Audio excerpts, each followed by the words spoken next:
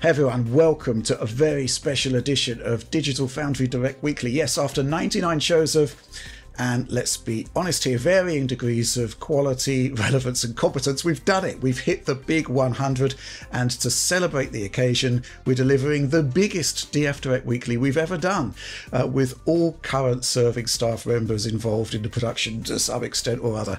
To begin with though, well, this is our weekly show based on the latest gaming and technology news, so let's get straight into it. And joining first of all, I'm very pleased to say that we have DF Direct Weekly series creator. Yes, he's back, Audi Surly. How is it going, Rich? I am so happy to be back for 100, and I figured the best way to celebrate this is to enjoy some Julian Rignall all-time top 10. That looks really high quality there, Audi. For the benefit of those who are listening to the podcast, what's going on there?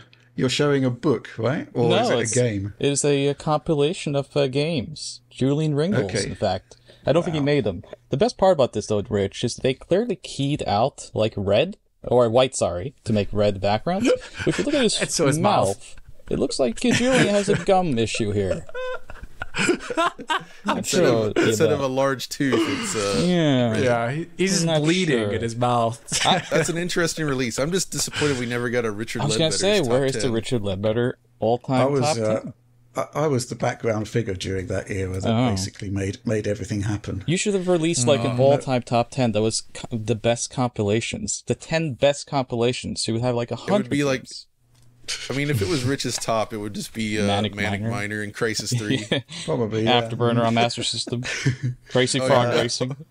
We bring it all back here, baby, for 100. The Master System is only the master of evil. That's true. And I'm on record as saying that. I do particularly enjoy about that particular cover there is the use of the gratuitous use of the Afterburner font. Oh, yeah, that is true. Look at that. Look at that. And I'm so sorry if you're actually just listening to this on a podcast. You're missing out. That's true. This is a visual show now. Or indeed watch the show. You know, I am the Norwegian Carrot Top. Also joining us, we have John Linneman, of course. Yes, I've already revealed that. I've spoken. I brought back the DF Retro jacket just because, you know, that's what I kind of started that series with. So I felt it was a good idea to wear it today. It still fits.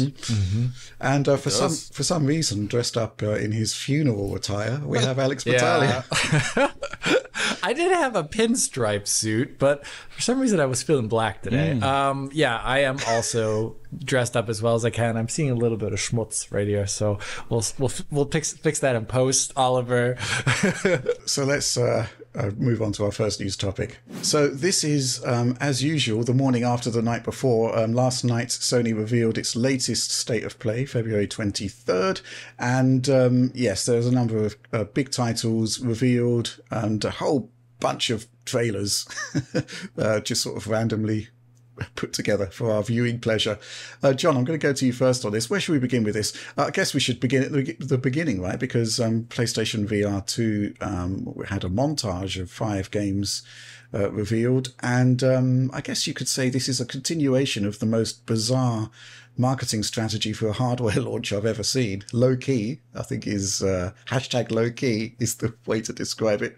What did you make of it? Yeah, it's up there competing with the Wii U, maybe. Though I think Nintendo probably did a better job there, even. Yeah, the PSVR 2 remains baffling to me because the headset is amazing. They have some great stuff at launch, like GT7 and Resident Evil Village. Yes.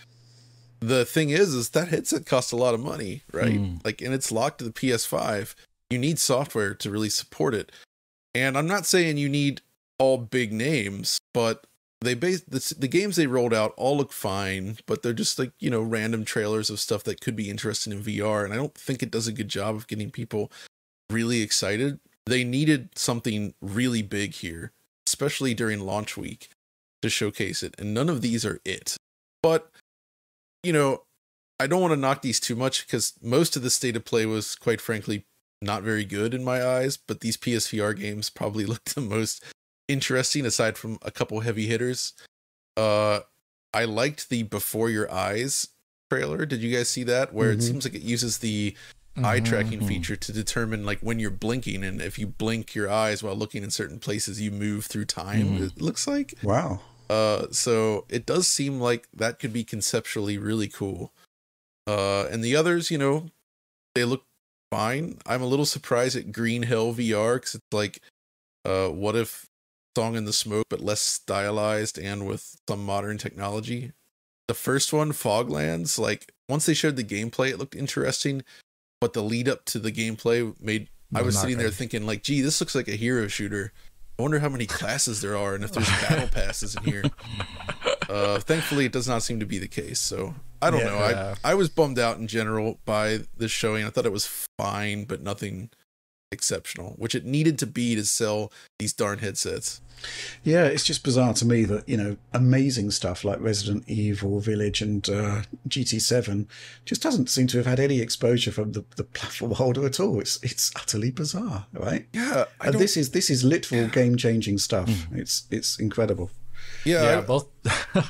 Sorry, I was gonna say both those exist in a pancake form where they're both on their own good games, but then they're elevated to a completely different level based upon what John is saying to us in their VR form. And there's no good presentation or breakout video to show that off from the Sony side of things for their device. It's not like It's not like GT7 and Village are, you know, like on PC devices at this moment in time for these things. This is their exclusive stuff that will sell the system, yet they're not talking about it in a big way. It's Village weird. Especially is baffling because, you know, they completely remade the way the game works, right? And people loved Resident Evil 7 in VR, but it was just the headset. You just look around and it's a controller game, where this is more, Village more adapts the Half-Life Alyx style approach of everything sort of interacting using your hands, right? So hand-based weapons and lots of complex reload techniques and things like that. It works really well. I want to cover that because it's impressive. What's your take on the PSVR 2 stuff so far, Audi? I'm curious. In general, I mean, I don't play much VR just because I get so motion sick, but I'm always kind of fascinated by the concepts, and I watched John's video on it. It was a really good video. You know, I really look forward to trying GT when I visit John in a few weeks. But I think in general, Sony's, at least on the marketing level, they've always been a little bit singular focused on their output. So I think with the PlayStation 5 being out and then now kind of additional hardware, with the PSP to a lesser extent, I guess, but PS Vita as well, they've always had kind of trouble getting out the killer app focus on those additional hardwares that they have. So I think this is just a continuation of that, and it's a bit of a shame to see, because I do see a lot of really interesting concepts for VR being put on PSVR 2. Absolutely, yeah.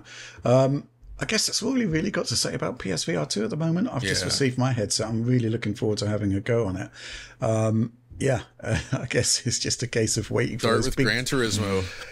Resident Evil Gran Turismo. That's what I've got lined up. But let's move on to the next part of the state of play. And this one, wow, it's not gone down well at all. Suicide Squad. This should be a slam dunk, right? Rocksteady, creators of the Arkham Knight trilogy. Incredible pedigree and prestige from that studio. And the game that they've come up with is essentially an extension of their own DC universe.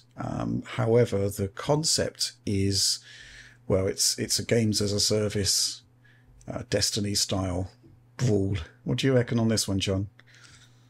Oh, I'm so bummed out by this. This was crushingly disappointing because I am admittedly a huge fan of the prior Arkham games, especially the first one.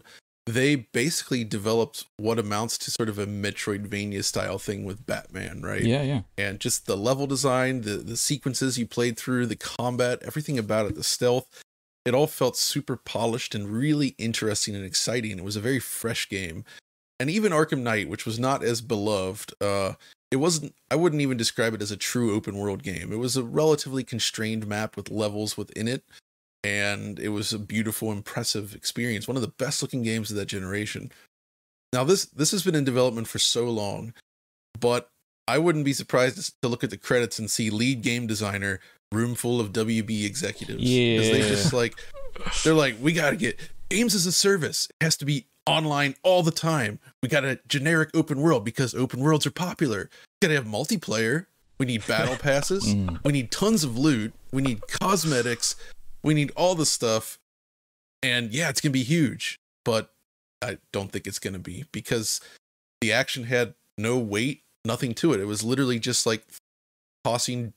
They didn't show the damage numbers, I guess, but I think it's going to have damage numbers by default, right, Alex? Yeah, and completely. So it's just one of those things where in this day and age, I feel like people finally get what makes this type of game interesting. You need combat that's rewarding. You need exploration that's interesting. This is all stuff that something like Elden Ring embodies, right? That challenge. There's a purpose to what you're doing in the game, and you instantly feel it. This is literally just like tipping damage on spongy looking enemies while jumping around with zero weight and like weird music playing, and just it feels floppy, uninteresting, MMO like. It's just I cannot believe how bad the gameplay looked. Not only that, it was all the frame rate was very unsteady. It was so brutal, dude. That's kind of the least of its problems ultimately, but I just couldn't believe how. And what was it, the gear score? There's that specific thing in there where he's like, yeah, we've got this thing called the gear score. Makes your numbers go higher, and you can make your weapons look really stupid and colorful. And it's all the stuff I hate in these types of games. This is like the type of game you stick next to Raid Shadow Legends or Hero Wars, you know, on Twitter. I'm surprised it's not like a play on your mobile phone version. Maybe it hasn't been announced yet. I think you're being a bit harsh there. I thought. No, I know. I think it sounds exciting. It's harshness. It's harshness really out of disappointment, right? Yeah. Like, because I really loved Rocksteady's games, like really loved it. But like, I feel like WB's stuff lately has just been, they've been pushing all this stuff down our throats. I don't want it, and it sucks. It doesn't feel like the type of game that this should have been. And after all this wait, like, I don't understand what's going on here. Like, it just it did feel like the game that Gotham Knights should have been, and we weren't particularly keen on Gotham Knights anyway. No. But what I will say, I mean, I did watch the behind the scenes stuff that they put out simultaneously with the gameplay trailer, and you know, it was good to see the developers. It was good to hear the thought process behind what they're doing, and I do think it deserves a chance simply by virtue of the fact.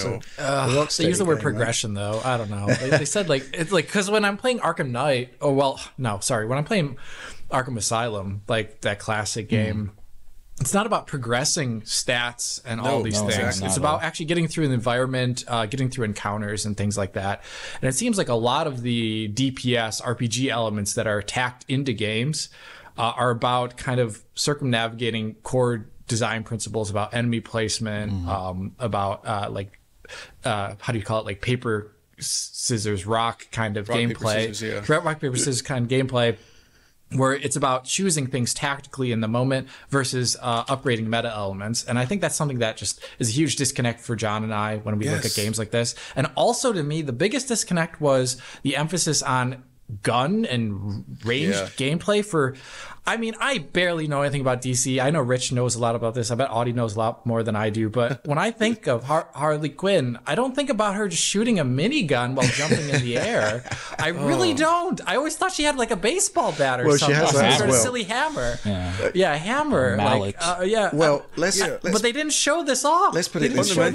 The Suicide Squad isn't particularly noted for its flight abilities, but there is a lot of flying in this game. Yeah. No, see, the big thing is like, this is a game, again, where you're pointing a reticle at an object and you're holding the button, and all the upgrades do is make the bar drain faster.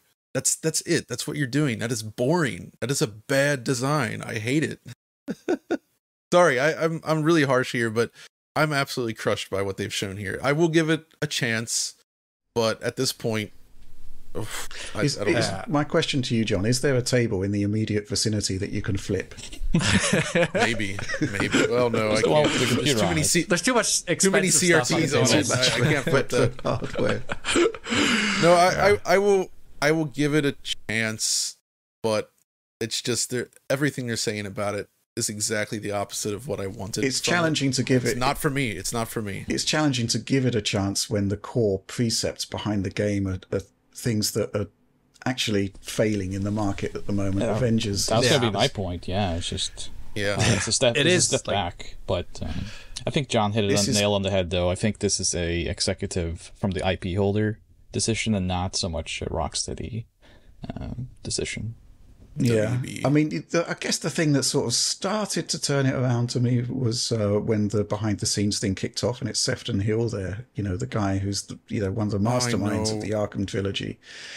So, there is that prestige from the studio. I still think they've got it. It's just a case of how the final game is going to shape up at this point. But man, yeah, it's a tough call because, basically the games as a service has been, they've been dropping like flies this year. It's Yeah, I kind of looked at it like games as a service expect the players to engage what amounts to gambling, right? But they also require the developer to engage in gambling because if they hit it big with the service game, you stand to make a lot of money. I get that. But as we've seen time and time again, most do not hit it big. Like maybe 5% actually pull it off Feels like it, and become a success. And if you look at those things that did become a success, how many of them were just done from this? It all feels more organic, right? Like somebody put out a game and it just happened to resonate with the right people and it becomes a smash hit. If you try to engineer a success, it usually doesn't work. And I think that's what they're trying to do here. That's what we saw with the Avengers game. Like it's a waste of the amazing talent at these studios because I will say at least one thing about this that's positive. The cutscene direction, the animation work, the facial stuff, all of that was extremely well done and compelling. It looks cool, I thought. I like how that stuff looks. But everything else, yeah. Yeah. Yeah, and about to sort of, thrust a stake through the developers' hearts. But man, if they put out an Arkham Knight remaster tomorrow, that would sell like millions of units. It would immediately. Oh, man. Oh, boy. Let's move on to more State of Play stuff. John, you wanted to talk about Wayfinder. Well, I feel I'm being so negative in this episode. I'm sorry, guys. It's all right. But I saw that video as well, and I was like, they just start talking like, we've got online multiplayer and we've got artwork that looks like it's ripped out of a Blizzard game that everybody's copying in the mobile space, and we're running around and slashing at things with life bars and numbers are coming off and damage numbers go up and there's a big open world. Oh my god. What am I even doing? I'm sorry, listeners. This is I'm feeling like a crotchety old man right now. Well, your hacker alias is Dark 1X, and things have definitely taken a dark turn. This is true. I hate saying this kind of stuff. I want to see these developers succeed and deliver interesting stuff. And fundamentally, though, I have to realize at some point that stuff like this isn't actually made for me, and that's okay, right? There's a lot of games out there. There's plenty of stuff to play. This one doesn't bother me at all because I'm not the target audience, right? The only reason I'm so bothered by the previous one is because I was excited for it. Where with this, it's like, okay, I'm sure this will work for some people. I think one of the things too that makes it slightly frustrating is that it feels so oversaturated, this whole market, and you already made that point that like so few of them actually hit it off. But they just kind of blend together for me. And you've literally talked about this 100 times now because it's the 100th show. But yeah, it's the same thing all over again, right? So it's not for us. Yeah. Wait, though, hold on. Who? I see Digital Extremes mentioned, and I don't there's another studio attached as well. Okay, because they did Warframe, I don't know if they're right? publishing. Yeah, I'm not they super self-published that. I'm not they? super into games like that, but I will admit Warframe was probably one of the better or best ones like that, and it's still going on today. That actually had an interesting style, and the thing that sort of gameplay hadn't been worn out yet, I suppose. But, okay. Yeah. Well, let's try and be a bit more positive. Okay.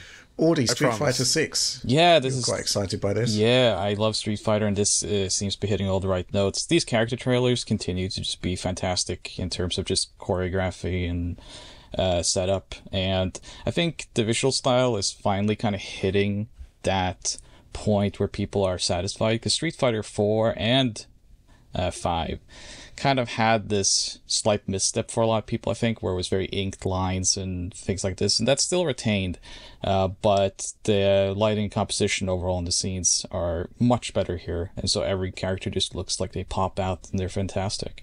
I'll say something that's a little bit off character for me, though, that I think the lighting in this game is slightly confusing and somewhat bad. It seems like the light always kind of shines from the top, and that there's way too much focus on the actual characters, so they pop out too much, and the backgrounds kind of suffer from it. They get washed out and kind of too blank for me. Whereas Street Fighter 2 and 3 have fantastic and detailed backgrounds, and translating that into 3D is something they've never really been able to do too well. And it seems like they're kind of continuing that here with, I'm not a big fan of the lighting. If you look at the cutscenes too, it's like the top of their heads just like shine, as if they use too much acne. Hero lighting. I get exactly what you're saying, Audi, but I wonder if it's a slight, a push for the developer to make it so that people play on competitively on something that isn't just the gray matte zone with the bars on that it, you know, could like be. So because they're trying to make, because like usually people play on those in the back in the old days, it was actually, I think on like Xbox 360 it was performance related partially, but on, I think like for the most modern games, they maybe want to have it so that you can only really focus on them and the background is just like a small bonus. I just think there should be a balance to that, then a better balance than this, because the backgrounds they really do glow. Yeah, the characters look like they kind of float in the space in front, and the backgrounds are mere suggestions of what could be there. It looks projected, and I would like the characters to actually inhabit the worlds they're in a little bit better.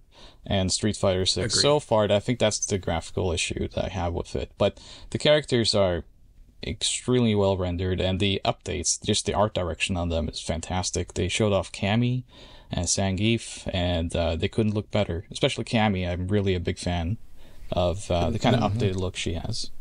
Lily as well. I really like Lily too. Yeah, she's really cool. And fighting that stage with Blanca wearing that weird jeans onesie, that was freaking amazing. Let's also talk about Resident Evil 4, because, you know, if this isn't one of the biggest games of the year, I'll be shocked. It looks phenomenal, right, John? Oh yeah, now this one I would say looks fantastic. Obviously there's always concern when rebuilding a classic game like this, but Capcom's been doing generally very well with doing so, and this seems to be a continuation of that. I'm a little surprised at how, I hesitate to say spoilerific because this game is a known quantity, but they really showed a lot from this, right? All the way up through the island scenes near the end, and but it really showcases what they're doing visually and gameplay wise. There seemed to be a lot more Luis in here than I remember from the original, which was interesting. So he seems to be a more important character, perhaps, which I don't mind. Which not a bad thing. Yeah, that's cool. Yeah. You know, fighting the two El Gigantes or Gigantes or whatever, the chainsaw ladies.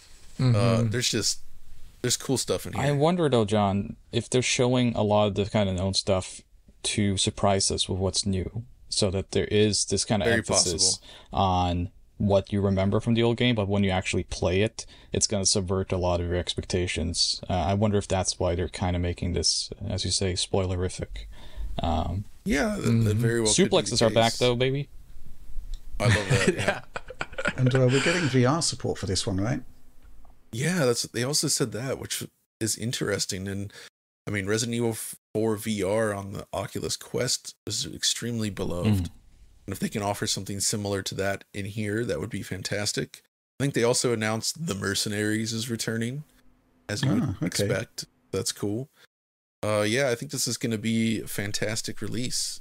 I'll be curious to see that last gen version, though. My guess is it's going to have an uncapped frame rate and be very unstable. What do you want? I'm actually a little bit curious if they are going to offer VR, if they're going to offer also a first-person mode, because what they've been doing with the previous games, offering third-person modes. I'm very curious about that. I think it's going to be slightly tacked on if they do that, though. I don't know. Probably. I'm curious, John. Where do you think they go from here now after 4? Because that's kind of the final of the mainstream. Well, I would love to see Code Veronica, but I don't think they're going to touch it. Why not? They just seem to keep ignoring Code Veronica for some reason. It's a game that it has occasionally bubbled up, but it feels like it's a side game to them, and it kind of is because it was developed by Nextech with help from Capcom. But they did it wasn't a fully internal game. They did 3, and that was kind of a not lesser, but it was a slightly smaller production than what 2 That was an internal Capcom production though, originally, right? And also that was a game that could really benefit from a remake. You know, even though I wouldn't say they completely pulled it off. Code Veronica wouldn't benefit from a remake? I think it would absolutely benefit from a remake, but Resident Evil 3 was a lesser game in many ways, I would say. Okay. I don't know. I think they're going to remake Resident Evil 5. I wouldn't be surprised to see that. Sort of Resident Evil adjacent news this week that Shinji Mikami is leaving Tango Gameworks. Obviously, he was hugely influential with Resident Evil. Yeah. What are your thoughts on this departure?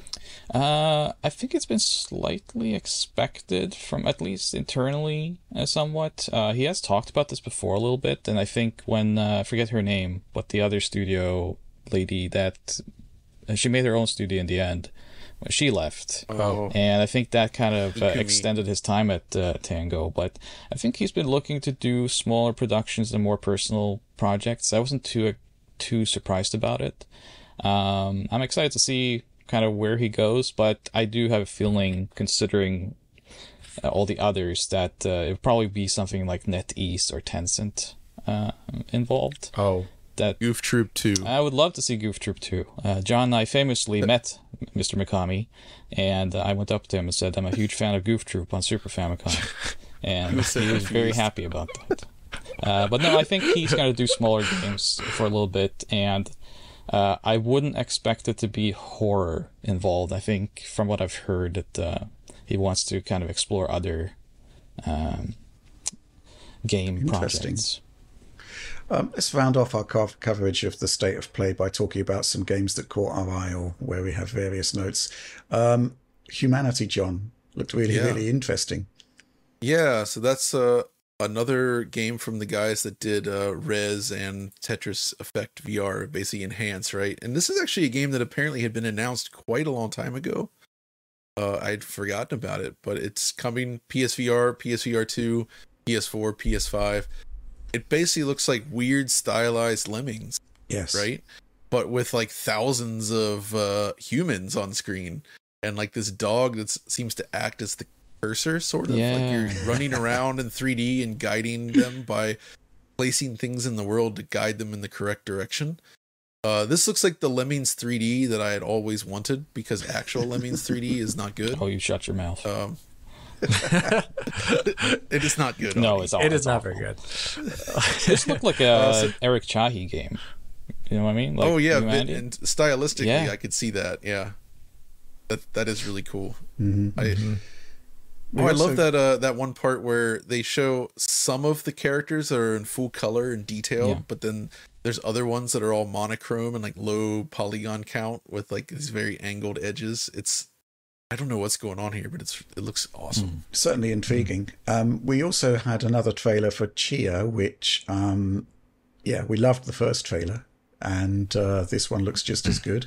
We also got a release date for this. It's also, pretty soon. I think it's the end of March, so quite excited about that one. Yeah, it looks probably good. Get some coverage, I hope. Yeah, absolutely. Baldur's Gate. Who wants to tackle that? Alex?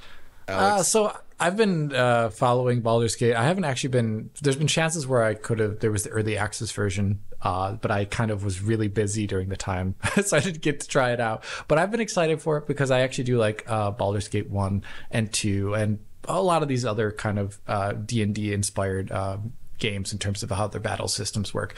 But I will take John's words from his mouth here. It does not animate necessarily in the best looking way, as they're showing it off here. It's more like the old games were kind of also like this too, where it's like you look at the world from the camera perspective and everything's sitting still.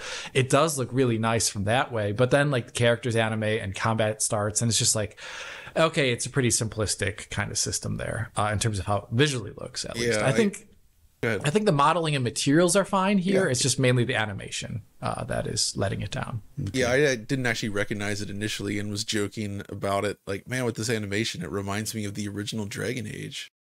And then it's like, oh, wait, this is actually Baldur's Gate 3. That kind of makes a little bit of sense. Yeah, it doesn't move very well, but I'm sure the game will be excellent. Yeah. Okay, fair enough. Let's sort of summarize what we thought of this state of play. I mean, when your sort of showcase title doesn't hit the mark, when PlayStation VR 2 is, sort of broadly overlooked, just a few trailers, there's some good stuff in there, but ultimately came away a bit disappointed, and certainly the presentation of the content is lacking compared even to Nintendo Direct. I just don't think, at least Nintendo Direct, you get your trailers, but at least you get some kind of context as to what you're actually seeing.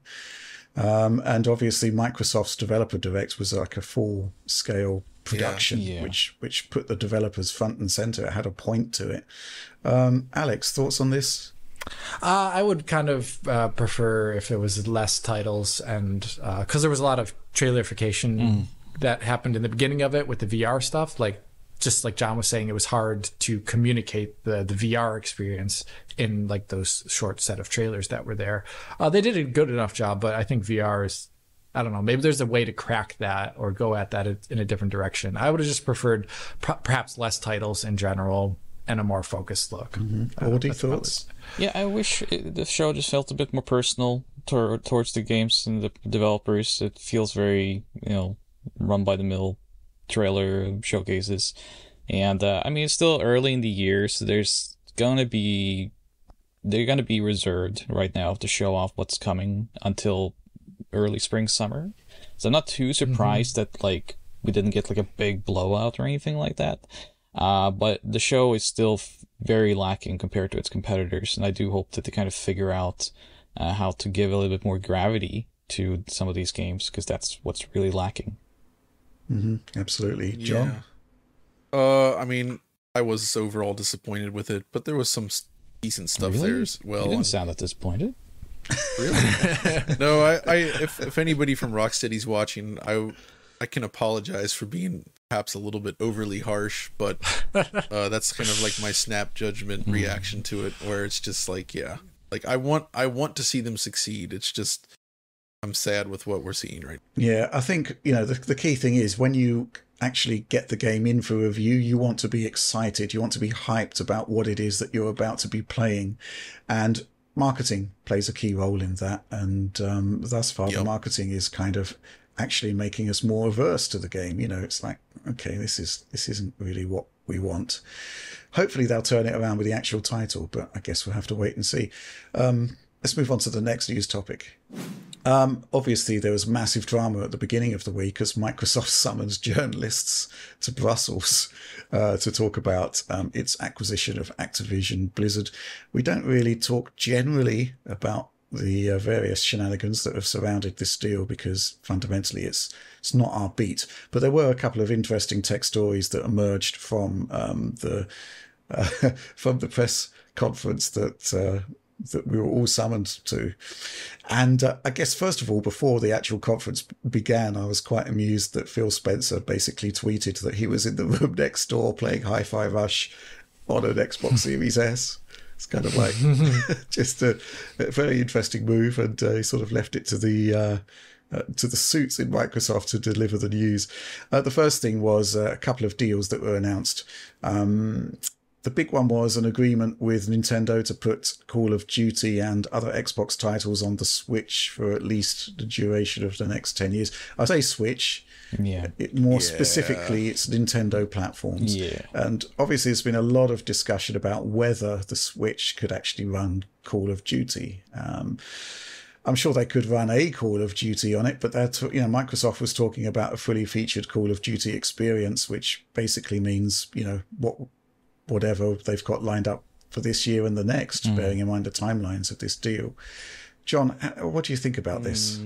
Yeah, I mean, I think when they say that, they'd probably be referencing whatever Nintendo has next, because with the way the current Call of Duty engine has been architected, I just don't think they could easily get that working on the Switch, right? It's starting to struggle. Well, it is struggling on Xbox One, and there are problems on PS4.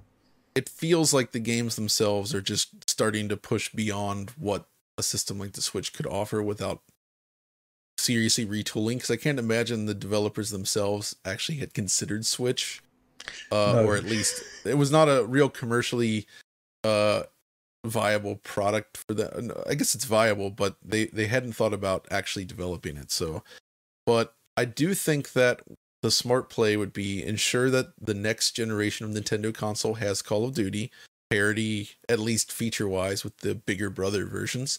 And in the here and now, if you will, I think they should bring classic Call of Duty games to the Switch. It's probably too late to implement that now, right? Like at the end of the life cycle. But imagine like a Black Ops collection, or at least like Black Ops 1 and 2 or something like that. Absolutely. Right. That would sell gangbusters for sure.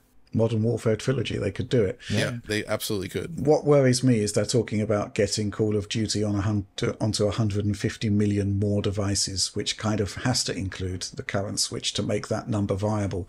And it screams, I would just stick it on the cloud.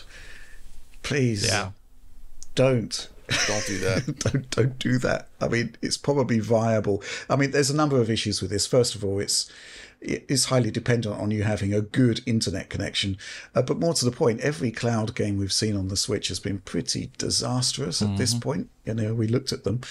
And thirdly, there's a basic hardware issue here, which is that the Switch's Wi-Fi hardware is weak source. It's really poor.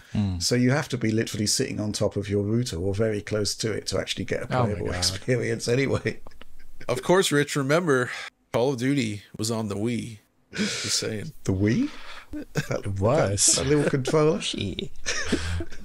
Yes. Yes, it was.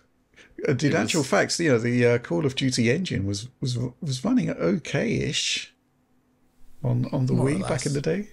It was Fine enough. Right. You did that GoldenEye retro play. Oh yeah, that was actually pretty cool. I rest my case. Yeah.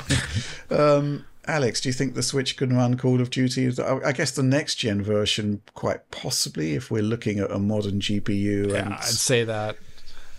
I'd say that is definitely a case. Switch 2 could run whatever next Call of Duties are going to be. I would imagine very well. It's just more like the old Switch, and based upon what we've seen with the most recent Xbox One outings in Warzone, I mean, that's just Warzone though. Maybe it would not be fully fledged, and it would maybe be a little bit pruned in some ways, like not all game modes are available, in which case, even though the campaigns struggle when it comes to cinematics in certain areas, maybe they could make them uglier. I mean, they could make them even uglier. And, you know, there are like LD10 models out there that you could throw into the game, and you're selling Call of Duty. Well, you know, maybe Microsoft is promising feature complete, but you've just added a new feature. Ugly mode. Ugly mode, yeah. Lot 10. A U word. Lot 10. Any thoughts on this, Audi? No. I mean, from a strategic perspective, this is about alleviating concerns that regulators have about the competitive nature of Microsoft taking over the franchise. Yeah, absolutely. Like you, the first thing I started thinking about kind of was cloud service for Call of Duty on current Switch, unless they could like pull out panic button or someone to like do something, but I don't think so.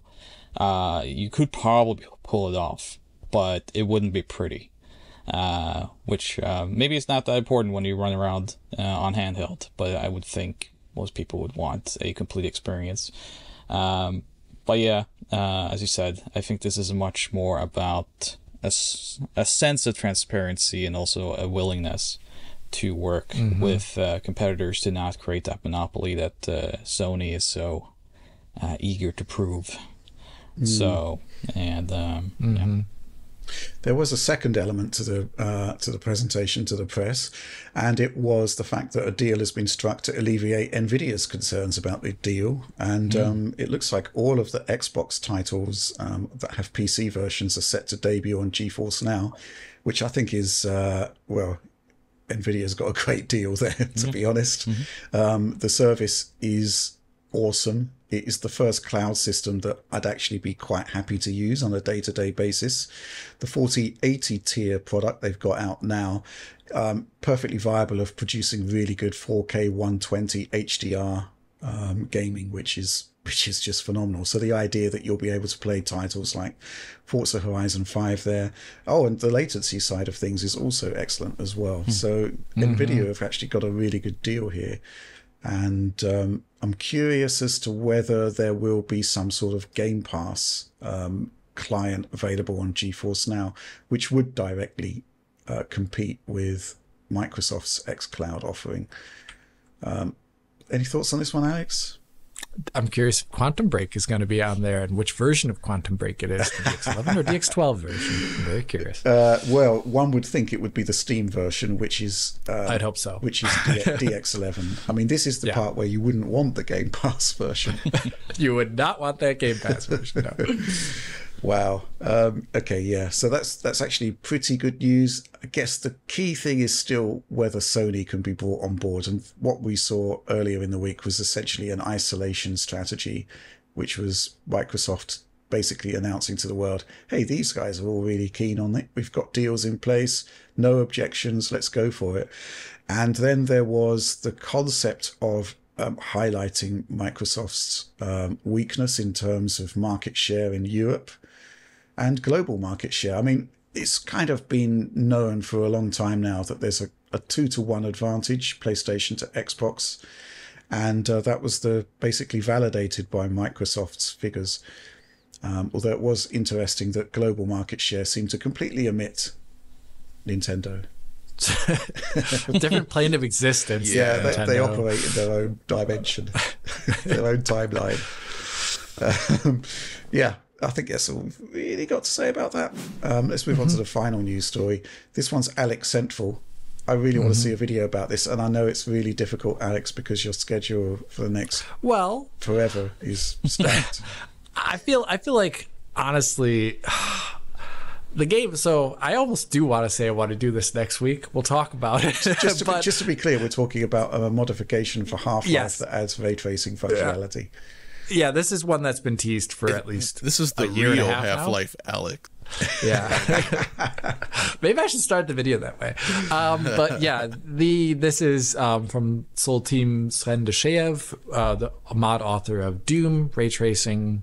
He did also Quake as well, path racing, and Quake as well, and Serious Sam as well too. So this person's just going back through the catalog of games. For some of them, I actually understand how they're done because there's like just open source ports of these versions of the game. But Gold Source is an engine that's been closed source for, even though it's called Source in the name.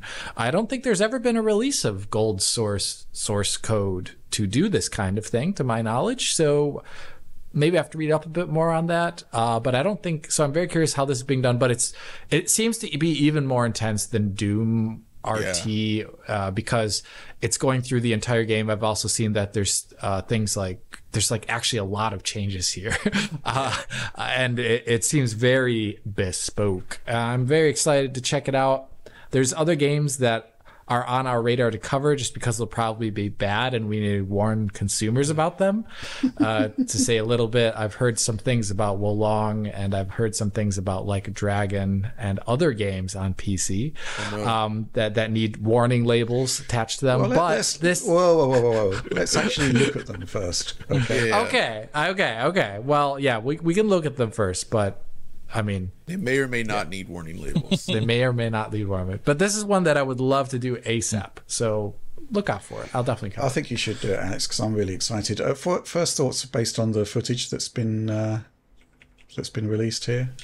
I think the one thing that I thought that I didn't expect to see was that there was like an implementation of like volumetric lighting in a lot of scenes that I mean, technically, I could have guessed maybe that would be done based on what was done in Quake, but this seems here like it's like attached local lights and things like that. It doesn't seem just like a sky value that was implemented. So it seems like every single area of the game was like hand tailored, which is really cool. Okay.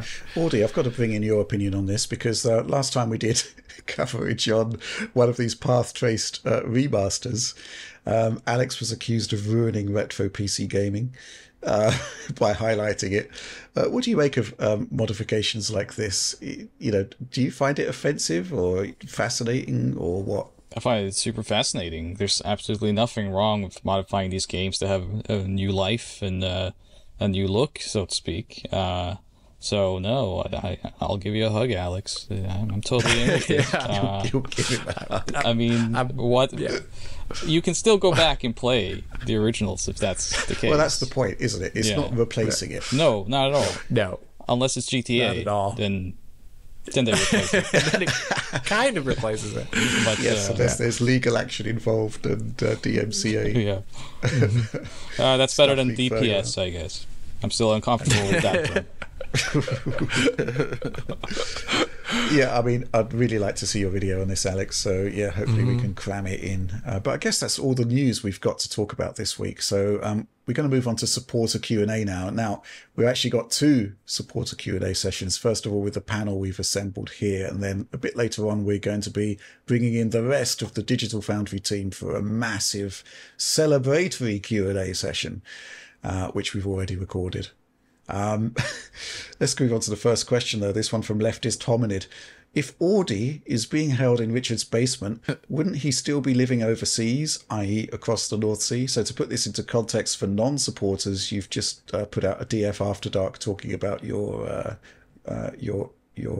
experiences of living in several different countries that's not your native homeland. Yeah. So, you know, the whole basement thing, I should say that... it's real. Well, my basement has been acquired by the Embracer Group in a 6-figure deal.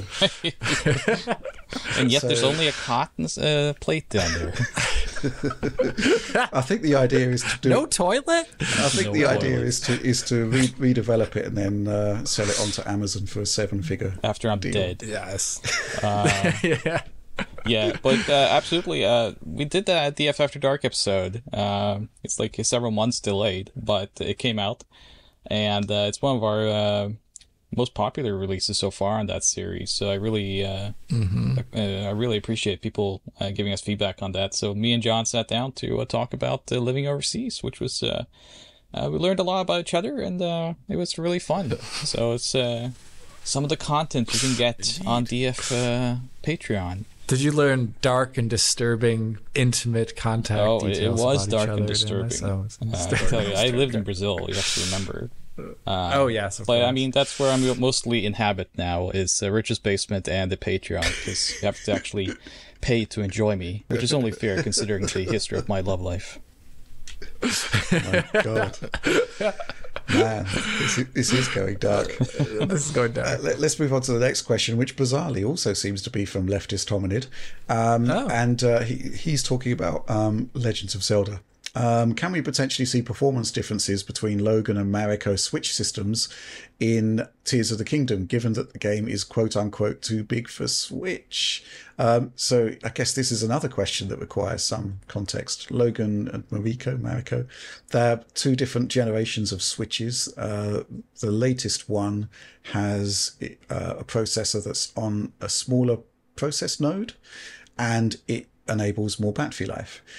However, the memory was also changed, and it's lower latency memory than the original Switch. Now, I did do some performance comparisons back in the day, and Legend of Zelda Breath of the Wild specifically, in those really heavy forest sections, there was some evidence to suggest that it actually ran better on the more modern hardware. Fleeting advantage, but it did seem to be measurable. Could we potentially see performance differences? Well, potentially, yes, because we haven't seen it, haven't measured it yet. So. Reminds me of the Xbox One S versus the original Xbox One, right? Yeah, but even less of a difference. Yeah, even less, yeah. But we'll certainly, possibly give it a look. It's going to involve playing the game on 2 different Switch systems for what is almost certainly going to be a very small difference, but a difference nonetheless. Have you done that before? Mm-hmm. Have you kind of focused on Logan and Mariko system differences? Like once, very once, right? When we reviewed it, when we reviewed the new system, and it, there was quantifiably a difference because the new memory has lower latency. So yeah, interesting stuff. Next question, Jedi Mind Trick on You says, congrats on 100. You guys deserve all the success in the world. Which is a lot of success if you think about it.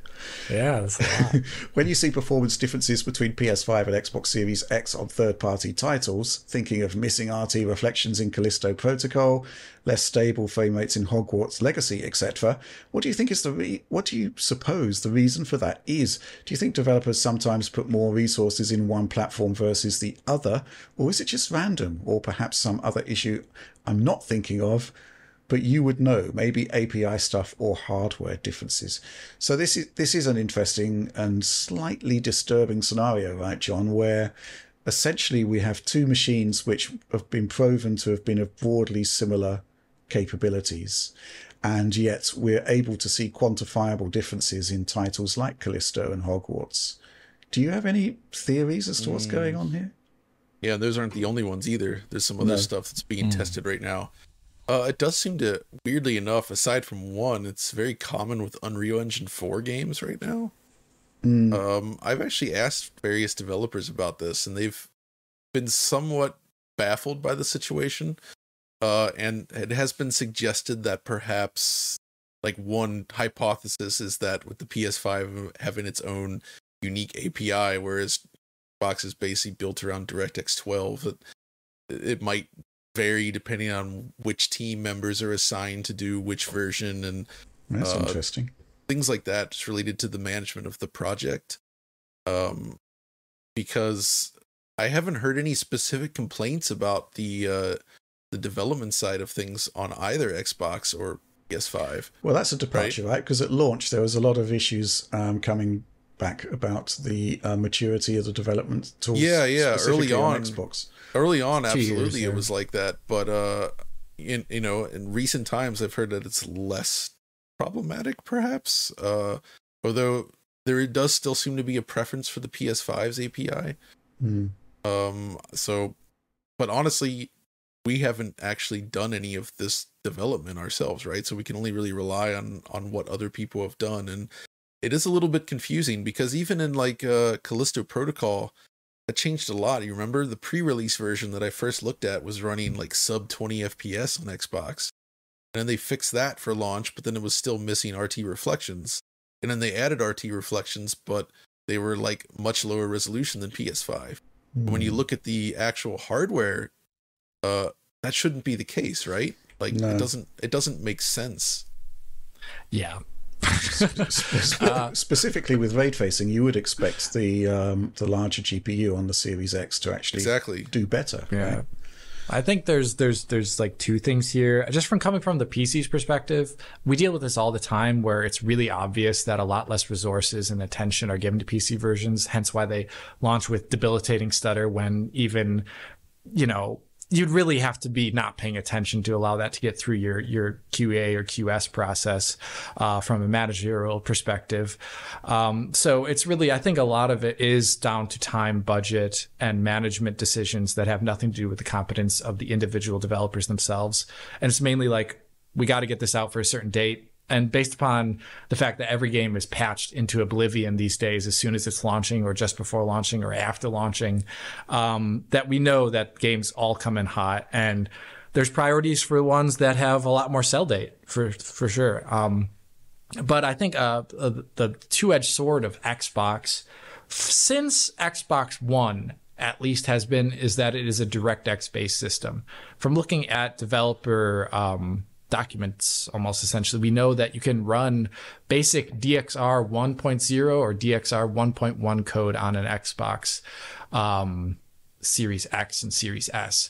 Now that is essentially the black box version of DXR, which doesn't allow you to tap into what essentially is better on AMD hardware would be to kind of downgrade quality and use very specific optimizations, for example, for like the traversal of the ray tracing, making that custom for the game or for like a scene or something like that. Something that we've known developers can do, as there's a separate level of the API where you can actually do like completely custom ray tracing work. So if you just throw like a DXR 1.0 version of the ray tracing onto Xbox Series X, but for PS5, actually instead, due to the fact that it has a different API in total, do the low level work that is required to even get it running there, well, then you're going to have two very different scenarios, where one where you invested a bunch of work and one where you actually almost just ported PC code over there with not much difference. And one will obviously run better than the other because there was more time given to it. So it's a double-edged sword of working on Xbox, where on Xbox One, you could literally run DX11 code on that thing. Do you think the Xbox One processor was good at running DX11 code? No. Nope. So there's this like scenario where like it's easier to develop for on some level, but at some level that means you don't spend as much time. It's just there's also weird situations like another game that I think Oliver is covering right now, which has horrendous stutter problems on Xbox, but not on PS5. Okay. He said something, what, like 800 millisecond stutters at points or something like wild like that. Okay. That's like what? It's not good. Yeah, baffling. So hopefully that starts to get under control. Okay, let's move on to the next question from Esteban Artavia. Congrats on getting to 100. Kind of a two-in-one question. Given the review delay situation on Hogwarts and compared to other occasions in which you are not told about a day one patch that fixes many things, which scenario do you prefer the most/least? Given the financial implications of releasing the videos later versus wasting hours redoing work due to a patch, aside from the obvious game running perfect on review code. And on a similar note, have you ever considered doing shorter unvoiced videos, maybe even using shorts as previews, side content, or just for games that are not necessarily warrant the full DF breakdown style video? So to condense that, basically, what's been happening recently is games are arriving in the review period unfinished. And if we start to produce a technical critique of a game, it could rapidly become out of date by the time it actually reaches the user. Or in the case of High on Life, where it launched in a really bad state, so the day one experience wasn't great, but by the time we'd actually finished the video for it, it had been fixed. So he's asking, what we should be doing there. Should we just wait, or should we go ahead and produce content? John, thoughts? That's very much a case-by-case basis. I'm starting to think that when we see something seriously wrong, one of the key things to do is essentially go to the developer, as we often do, and sort of present our findings. It's good to give them a heads up for that sort of stuff. And that also tends to give us insight into whether it could actually be fixed reasonably quick, or if it's something we should expect will not be fixed, right? And that can help influence whether we decide to push forward with raising those points in the video, or just wait a little bit until there's something else. Or like something like Dead Space, for instance. Like I still did an initial video on that, noting the problem with VRS, but essentially noting that this is planned to be fixed, and by the time we do our platform comparison video, we'll look at it in that fixed state, and instead we're focusing on other aspects of it, because you can sort of hold off on certain parts of the video, right? Like the console comparison or the performance analysis stuff that can be delayed, and you just focus on other aspects of what makes the game impressive, right? Or interesting, not always impressive, but you know what I mean. Right. Alex, what do you think about this? I mean, the one thing which I find quite interesting is Esteban here is talking about the financial implications of releasing the videos later. I don't actually think about that at all. We're doing all right. I mean, obviously, if Hogwarts Legacy video had gone out on day one, it probably would have done twice as good as it did.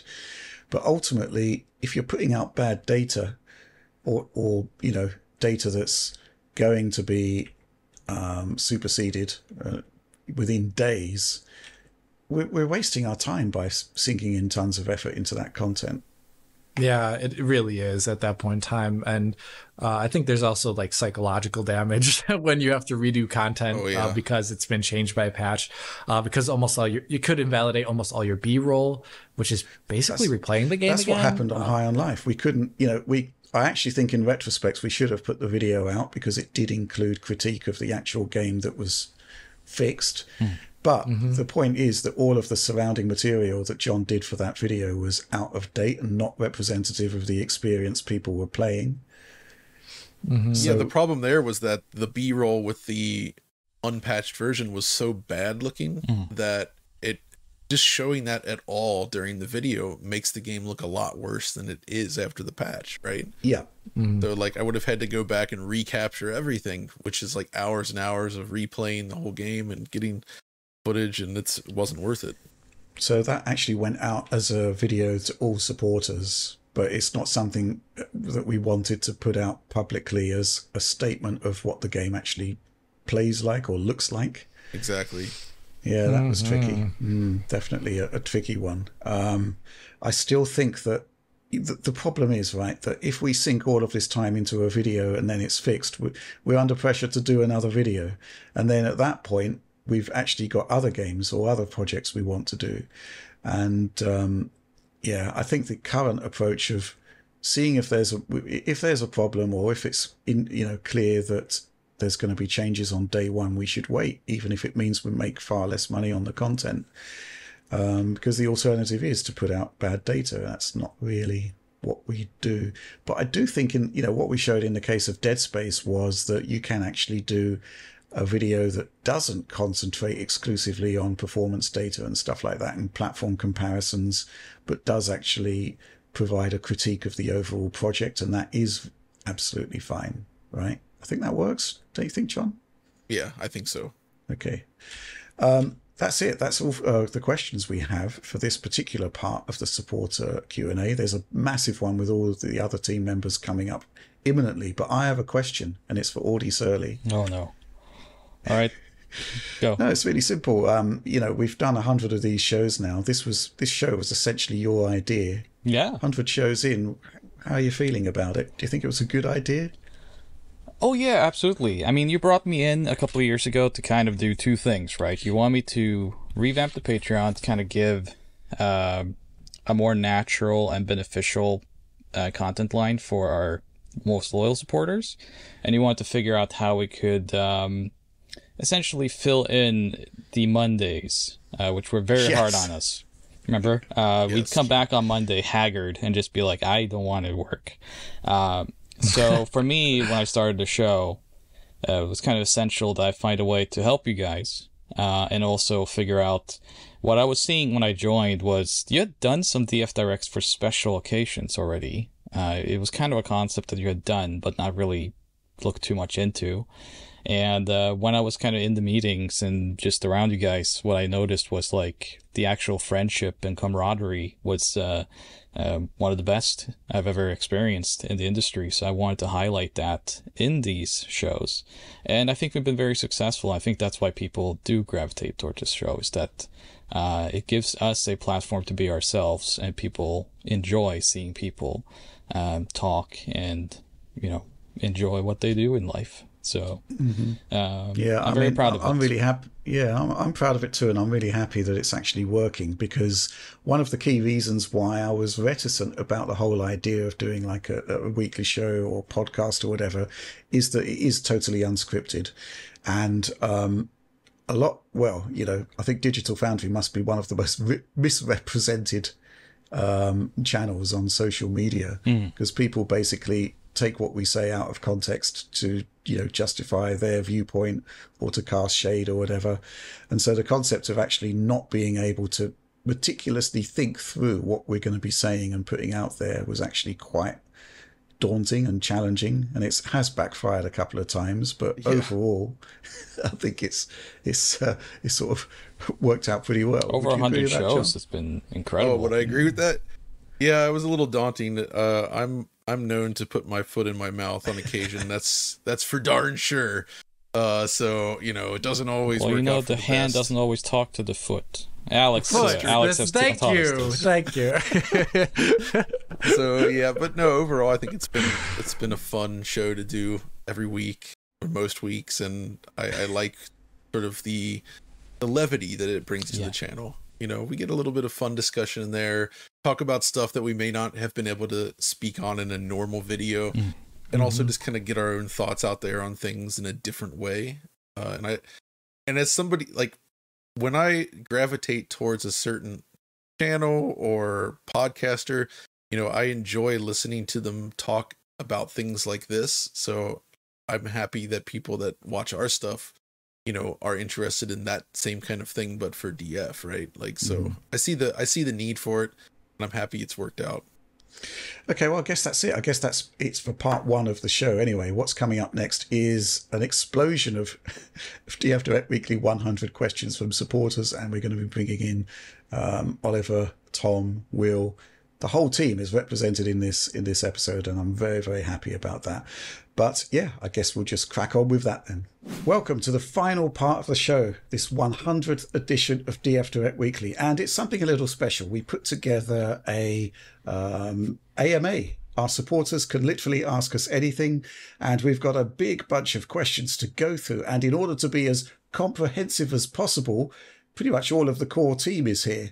So let's go. And we're going to start with the first question.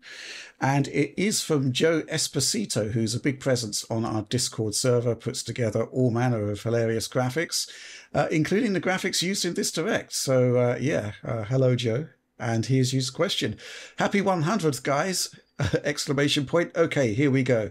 There's actually a big bunch of questions here, so let's try and rattle through them as quickly as we can. Alex, if you could pick a studio to develop a brand new Turok game, who would you pick? If a Turok film was announced tomorrow, what actor would you cast in the lead role? Okay, so for the first question, I did think about this, and I was originally kind of thinking, I would go with the classic FPS design studio, something like id Software, for example, because they've shown that they can reboot an old franchise. It was one of their own at that point with Doom, and they could do it with a new spin on it and with reverence and all these things. But then I actually thought about who's been taking care of Turok so well ever since it's kind of faded into obscurity, and it's Night Dive. And the reason why I would actually choose Night Dive for them to make the new game is because they've shown actually, given the right game and the right circumstance, they have the chops to like create original content that's really awesome looking. For example, for Doom 64, they had a second, I think 2 episodes in between the end of Doom 64, which lead up to the beginning of Doom 2016 that they added in, that were kind of building off the old ideas of the original, Doom 64 WAD with just like new content in there. And they played it off perfectly.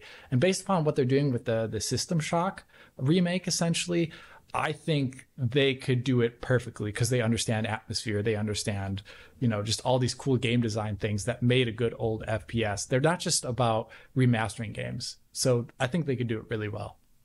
And for the actor question for a Turok film, I think I was originally going to say someone like Adam Beach or any of the tripartite of, well, one of them died originally, but of like the actors from The Last of the Mohican. I always loved, other than obviously, I probably wouldn't want to have what's his name in it because we're trying to be representative here of Native American peoples in the United States. But either way, I originally thought of doing a really like famous actor or something like that for a Turok role. But I think it's more interesting if Turok is played by someone who's kind of unknown, because Turok is a mantle. It's not actually a character. It's just some random person that becomes the Turok.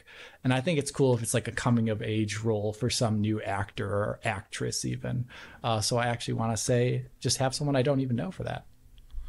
Okay, that was a very detailed answer. I thought about this. But you are very much into Turok. Yeah. Let's move on to the next one, which is going to be slightly tricky. Tom, what did you think of the Suspiria remake? And I know you haven't seen it, which makes answering that question quite nips difficult. that in the bud. But Alex has seen it, and but I guess he can chime in later on that. Related question: what dream director and game property would you put together if you could? Dead directors can be included in this answer. That would be an interesting production process. Oh my god, yeah, that's a tough one. I mean, to answer the first bit, I have not seen Suspiria remake. I've seen the original, and Alex and I were talking about this earlier, so there's no way we can really say much on that. Alex, have you seen the original Suspiria, and how does it compare to the... Okay. It's very, very different, just in terms of tone and everything. Yeah, it's very, very different film. Great. Okay. Awesome. And for the second bit of the question, I was thinking about this on the walk back here to record this.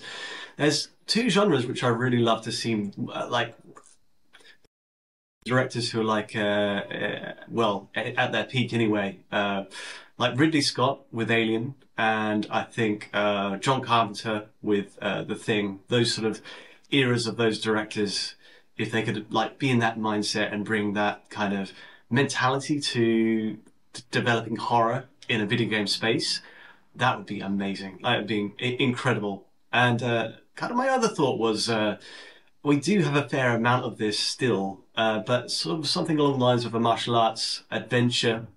We've had it with Shenmue, but there's a director I've been really into recently called Lau Ka-leung. I hope I'm pronouncing that right.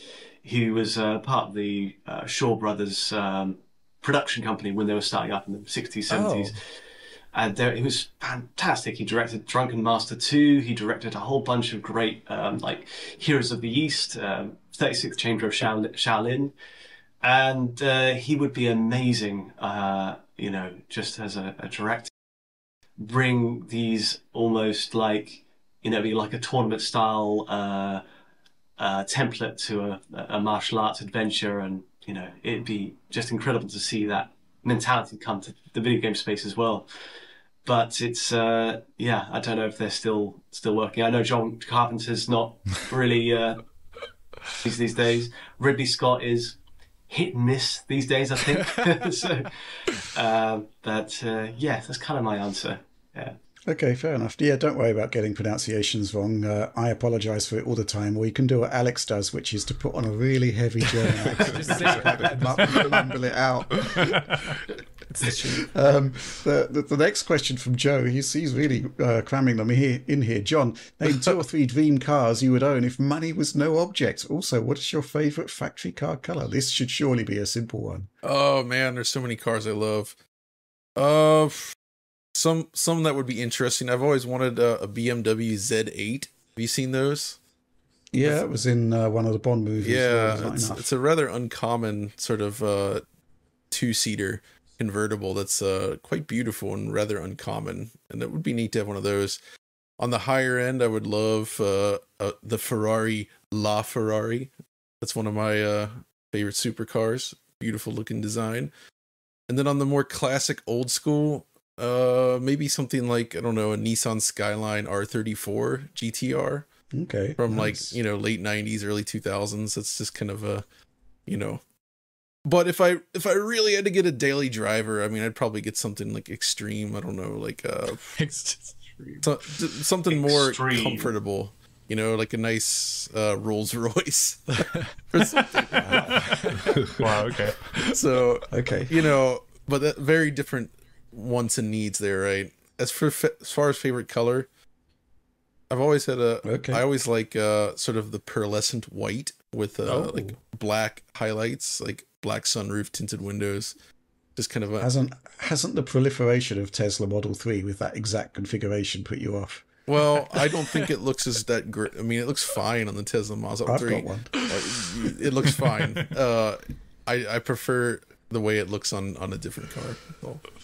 Okay, not to knock the Model 3, because the problem with the Model 3 is it is a good car, but they're everywhere now. Like I literally drove by like 10 of them parked within like a small little area, and I was kind of shocked by that.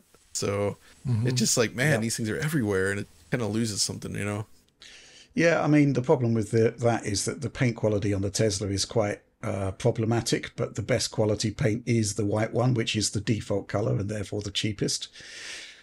Yeah, Joe's next question for Will. What type of coffee roast do you prefer? What country served you the best cup of coffee? Wow, this is... You love your coffee, don't you, Will? I do love my coffee, but I'm still kind of a newcomer to the whole like espresso scene. Like I got an espresso machine maybe a year or so ago, so I'm still kind of figuring stuff out. I wanted to shout out Extract Coffee in Bristol, who do like a really nice kind of very standard middle of the road medium roast, which is just really perfect. I have it in like an oat latte is my like go-to drink, so that's really nice. In terms of which countries serve me the best cup of coffee, like pretty much anywhere in the world nowadays that's reasonably metropolitan can serve like a great cup of coffee. The only place I haven't had a great cup of coffee yet is like the north of England, which for some reason you only get like, I know, sorry, I'm literally from there, so it's fine. But whenever I order a latte there, it's always like 100 degrees and you just have to wait like 30 minutes to drink it, and I don't understand why, because I make it at like 65 or something, and it's crazy. Anyway, but I had some really good coffee from Yunnan in China, and I'd never had anything from there before, and it was a surprise, and it was really nice. So okay, give that a go. I got this coffee from Hawaii that a friend of mine sent me once that was just amazing. Ooh, nice. But I kind of figured, Will, that you would have been into that civet coffee. Are you familiar with that? Oh God, no. Isn't that the one that's like extracted from some sort of animal feces? Yes. Yeah. That's the one. That doesn't sound like the animals are having the greatest time, maybe, if they're being forced to ingest this. I don't think so.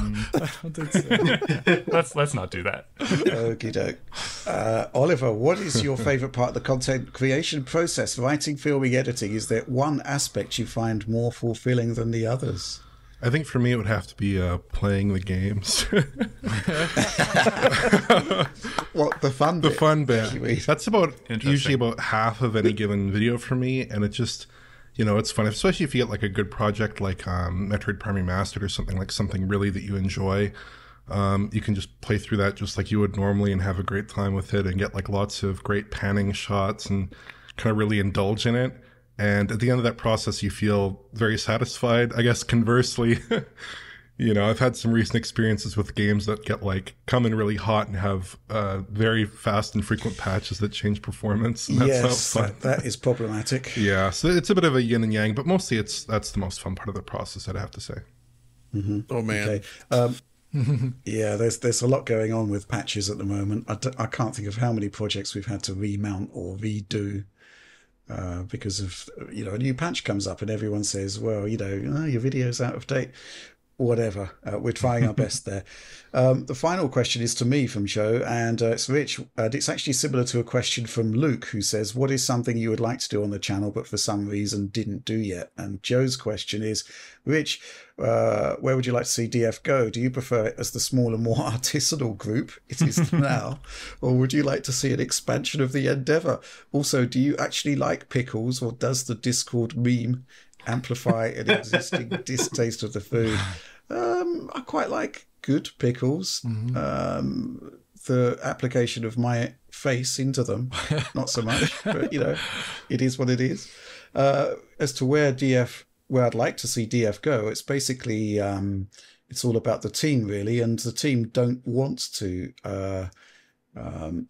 make it anything other than it is now, which is everybody working remotely and doing their own thing. And it's not really possible if you think about it. We can't, if we were going to make it something bigger and crazily large, you'd follow the Linus model, and he's got his office complex, he's got his labs, and that's something we just can't do because we all live in different parts of the world, and the actual amount of candidates to do the work we do is so vanishingly small. I mean, Oliver's pretty much the only one who's come up in the last 5 years. Kind of sort of means we can't really do more in the Linus sort of model. What it does mean, though, is that, we'd like to do more, I think we said in the Patreon appeal video we did recently that we'd like to do more PC. We'd like to do more retro, and it's all about finding the people that can actually do that stuff and bring it home. But it basically kind of limits the size of the endeavor and the shape of the endeavor. So, yeah, I mean, there's a lot of stuff I'd like to do, but it is just a case of resources and actual talent to do it, which is a very serious answer. But there it is. Next question from Sibilicious. Happy 100th, everybody! Exclamation point. It's been a privilege to read and watch your content for over 10 years. My question is, what do you enjoy the most about each other's video? I think we should probably go around this one quite quickly, and we have to pick out a point, one person and the point that you like, otherwise we're going to be here all day. So I'm going to start, and I'm going to start by talking about Tom Morgan, because, basically it's really not easy to do the stuff that we do, and to do it at speed and to be accurate and to kind of withstand the pressure. I mean, this applies to everybody really, but Tom's kind of very data driven, and if you're not bang on with the data, then you're kind of in trouble, right? Oh yeah, yeah. Been there. Tom, your thoughts on this one? Yeah, for sure. It's been like a trial and error process of getting the time allocation right for every project and knowing where to call it on, how much time do we need to invest in this. And these days it's kind of like being quite clear with the number of platforms, modes, like permutations, the patches. That Hogwarts one, wow. Yeah, so if I was to ask you, to pick one of your team members and the thing that you enjoy most about what they're doing, what would it be? I think it's I'll pick Alex. I mean, it's like I had dabbled a tiny bit in the PC space before you arrived, but you kind of nailed it in terms of setting out what you want to do with, making it clear to people what every setting does. I get asked in the office in Brighton here, what are you talking about? What is VSync? What is ray tracing? What is this, that, and the other? And I was like, actually searching. I was YouTube videos, and I was thinking, we have videos for this, and they're mostly by you, Alex. It's really valuable to people coming in. Well, that's an interesting point, right, Alex? Because our PC coverage before you came along was limited, to say the least. It was kind of hardware, and that was it. Yep. And there's actually a big story to tell on PC. And as we've noted many, many times on this channel, the PC Tech Press on YouTube is awesome for hardware. There's so much good stuff out there. But nobody's actually really talking about games other than making bar charts about how well they run on particular processors and graphics cards. Yeah, so that's why the search for someone to help us out has been, it's looking for people that do that. We're making progress. We're making progress, though, which is great, and I'm very happy. Hopefully we'll talk about that soon enough. But so you can take on this question next then. Conversely to the looking at games like I do, I think Will has done something that I could not do because I don't have the patience for it. And I don't think I have, I have an attention to detail for certain things visual, but for like organizing you hate benchmarking. I hate benchmarking. As Rich we tried to benchmark, we tried to do a benchmark video with me right after I started, and I just like completely flatlined on it. It was awful. Will, on the other hand, I'll tell you, sorry, just to interject there, Alex, you got the ARC A770 early, right?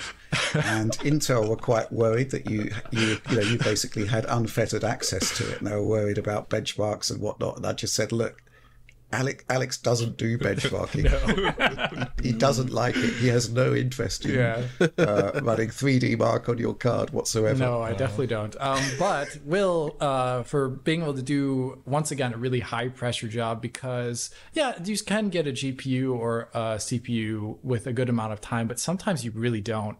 And maintaining a group of benchmarks means maintaining, for us, it depends on the outlet, but like it's maintaining a number of data sets for each benchmark for a variety of cards, and maybe even like CPU permutations or memory permutations there too, depending upon what you're trying to show. That's just work I wouldn't ever want to do, and I'm happy that Will does it to the degree of success that he has. So, Will, that's for you. Cheers, mate. So Thank you. You can take up the baton then, Will, on that one. Okay, yeah, why not? So I wanted to shout out Oliver because his work has been so phenomenal over the past few, has it been about a year now since he started? More than? Just about a year. Yeah, just over about, what would it be, like 16 months, Oliver? About something that, like that? Something like that, yeah.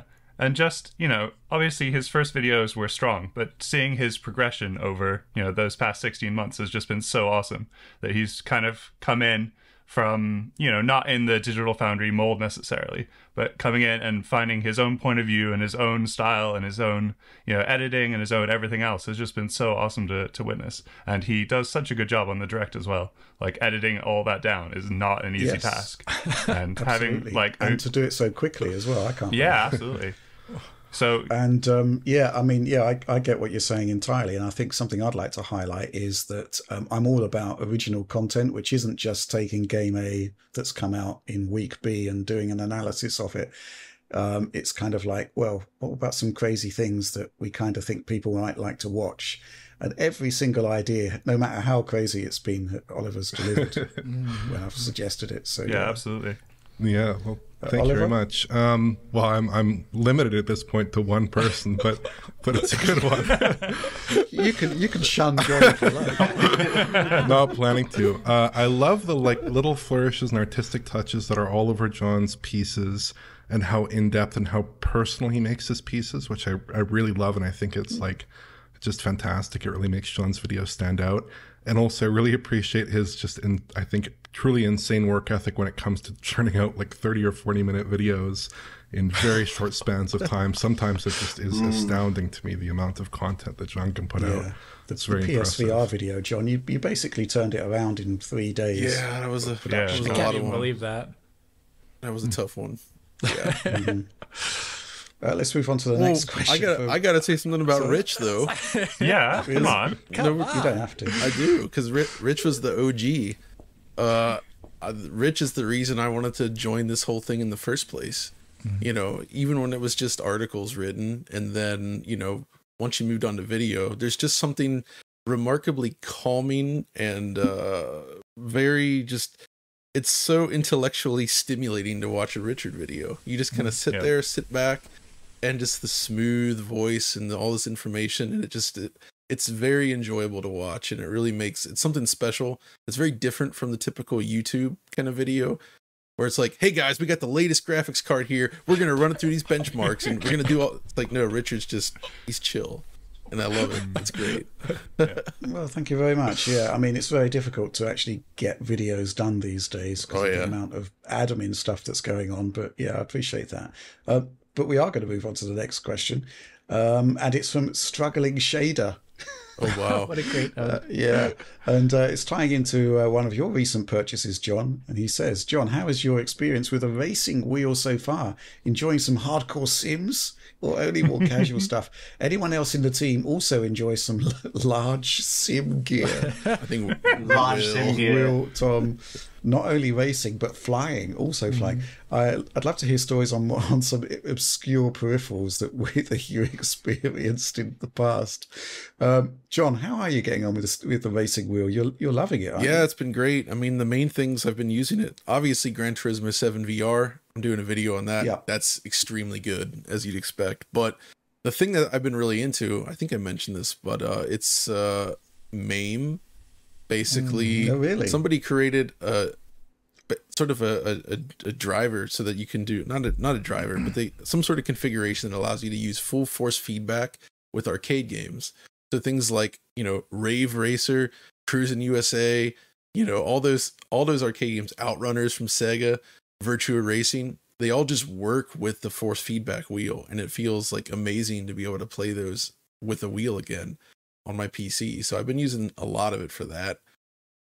I tried to play Forza Horizon 5 with it, and it's pretty cool, but boy, it's difficult, you know. I need to tweak the wheel, but it's brutally hard. Like, I keep losing traction, spinning out. Like, it's like, oh my god, this is super difficult. But apparently there are ways to tweak it to make it a little bit easier to handle. But it's fun. I've had a wheel before.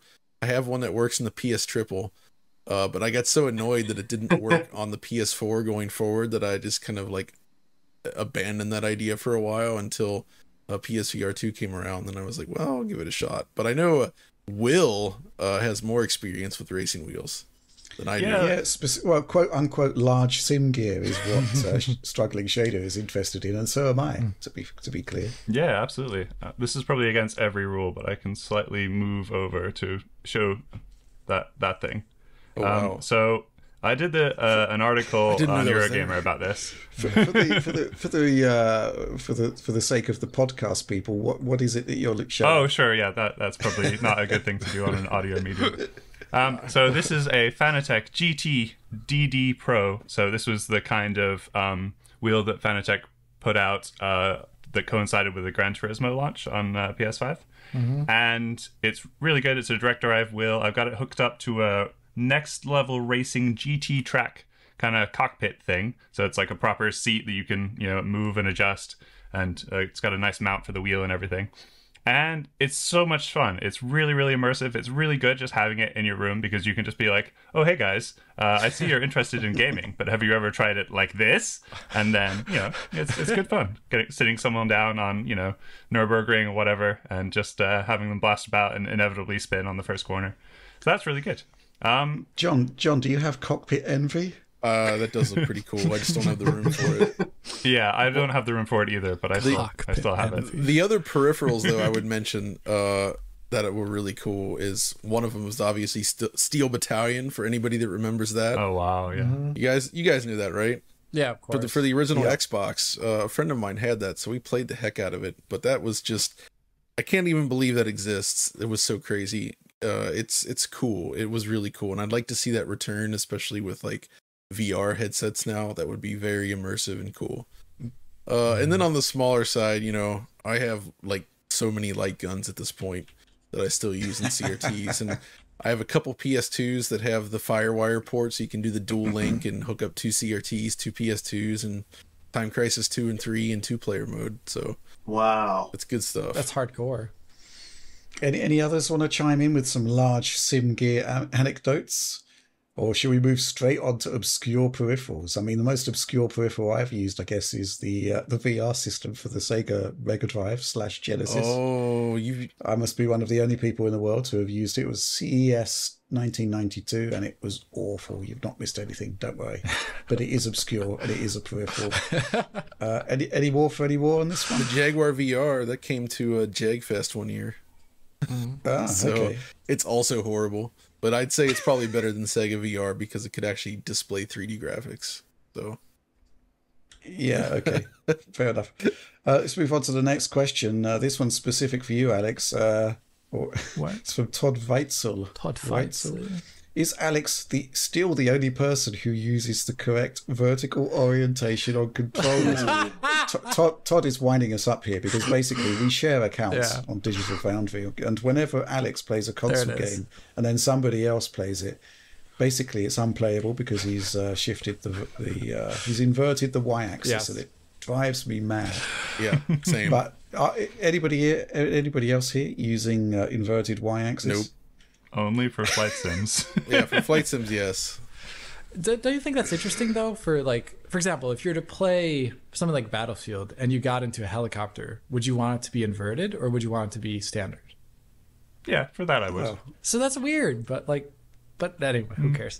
Well, I don't play inverted mouse though. So if people are curious about that, so I do not play inverted mouse, either Y or X axis. Yeah. Weren't there games that had inverted X axis? Dude, as well? that was so It's common. Japanese, right? Japanese games during the PS2 era are horrible about this. They constantly have reverse X axis. It's wild. That one's not too great. Wow. Okay. I'm loving this next question from the Phantom Naught. What are each of you folks' favourite DF benchmarks? Is it the Novigrad ride, Witcher 3, the Stilled Train ride with Psycho, Crisis 3, the Rise of the Tomb Raider Valley Run? Wow, you remember that one, right, John? Yeah. Metro Last Light Rangers versus Red Line Attack, or is it the legendary Assassin's Creed benchmark where keys were stolen? Maybe it's a benchmark that's not well known. We, meaning I, want to know. Oh man, where do we begin with this one? Let's just limit this to the people that have done benchmarks. So, Tom, you've done benchmarks back in the day. Any particular favourites? The ones which involve the least input from me, so I can do something else while it's happening, like the Skyrim one. If you remember when we had that in the. Oh, you just start the game, yes. Yeah. It's just the prisoner talking to you and. Leave it and just start typing on the side. I don't like the Novigrad run because it's like. Oh, it requires input. It does, and also the way the controls work in that game, it's really, this horse is so stiff. Sometimes it just doesn't want to turn, and you're like, no, I want to turn, and it bumps into an NPC, and you're like, oh, that's the whole thing messed up then, isn't it? So, Skyrim, please. More Skyrim and less of wonky horse physics. Well, the modern day equivalent of that, I guess, is Dying Light 2, where the intro sequence for that is the beginning of the game, and it's also very brief as well. Yep. So you don't have to wait ages like you do with the Skyrim one. And in actual fact, I prefer that sequence to the actual benchmark that they've now shipped with it, which isn't great. Will, man, there's got to be some. There's got to be some that you despise by this point. I'm sorry about Flight Sim. Yeah. Flight Simulator. Oh yeah. Yeah. I mean, Flight Sim is a struggle just because every time I boot up the game, it doesn't launch, and I have to uninstall it and reinstall it, which takes literally 4 hours. Yeah. So yeah, that's always struggle central. But yeah, I wanted to mention on The Witcher 3 as well that at some point I was playing through the actual game and it said something like, hold A for your horse to follow the track. And I was like, oh, okay, that makes sense. So when I came to do the benchmark, I followed that strategy of holding A. And it turns out if you do that, like if somebody walks in your path, like the horse will just stop. And so I was trying to benchmark, GPUs or whatever. Oh, no. And I would have to do like 12 runs to try and do it. And it wasn't until afterwards I mentioned to Rich, like, oh, this is taking ages. How do you do it? And he's like, yeah, you just like hold forward. And I was like, oh, interesting. You don't hold A. Okay. And then from that moment on, I loved the Witcher benchmark because it was so much more reliable. But yeah, anything that you can do without launching the game itself is amazing. Like Hitman 2 and 3 are really good. I think Metro Exodus has a good one. Yeah, and Crysis 3, I mean, you can't really get any better than Welcome to the Jungle. It's so consistent. Like, run after run, it's always, like, bang on where it was the run before, which is just so helpful. And, of course, the highly explosive materials. That's the best. Yeah, trying to figure out what my favorite is, and I think I am going to go with Crysis 3 because we used it for so long until it literally couldn't be used anymore because Windows did something weird with it. Although it still works for Will on his CPU yeah, tests. for some reason. I've never had that issue. For some reason, so I just can't benchmark it anymore, and it's a real shame because I would have liked to have had a benchmark that's a through line all the way back to when we started doing proper benchmarking in like 2015. Mm-hmm.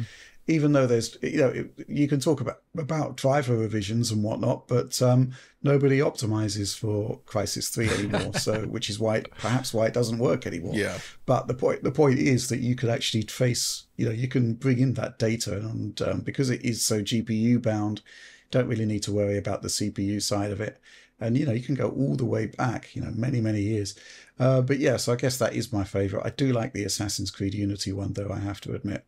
Oh, man. But, I think these days we have to be a lot more selective about benchmarks, particularly on the CPU side. And, the crazy thing is, of course, on the CPU side that the results can change at any given point in a game. So, you get this kind of often quite conflicting data from different publications, but it's all accurate. Not ideal, but that's the way it is. We've got a couple of questions here for Tom. Man, did you want to? We didn't even talk about the geothermal valley. Like geothermal valley, yeah, man, that was interesting. Because that one is interesting because it's both useful on PC and consoles because they kept patching the game and adding versions and adding modes, and it was just we did so much running through that, and it was kind of a pain because you had to play through half the game to get there. If you didn't have a save, right? Yeah, so the save system in that game isn't all that great either. No, it's like chapter based. So that it's basically really CPU limited. Mm-hmm. So you could get some interesting data from that. In that the Pro consoles with the unlocked frame rates, you could get a measure of the That's right. how CPU limited it was. Whereas on the PC, yes, it was also CPU limited, but there were also massive discrepancies between DX11 and DX12. So DX12 was actually more performant, but and it seemed to sort of hit a limit on DX11. Another thing which was quite interesting back in the day was the original Hitman. I was just thinking that, yeah, where essentially whichever scenario you chose, you got a pretty good representation of being CPU limited or GPU limited. Yeah, and it did actually correlate with the differences in spec between the base consoles. Yep. And that, the visual feature set was the same between Xbox One and PlayStation 4. So it was interesting to see, yes, the Xbox has a faster CPU, and yes, the PlayStation 4 has a significantly faster GPU.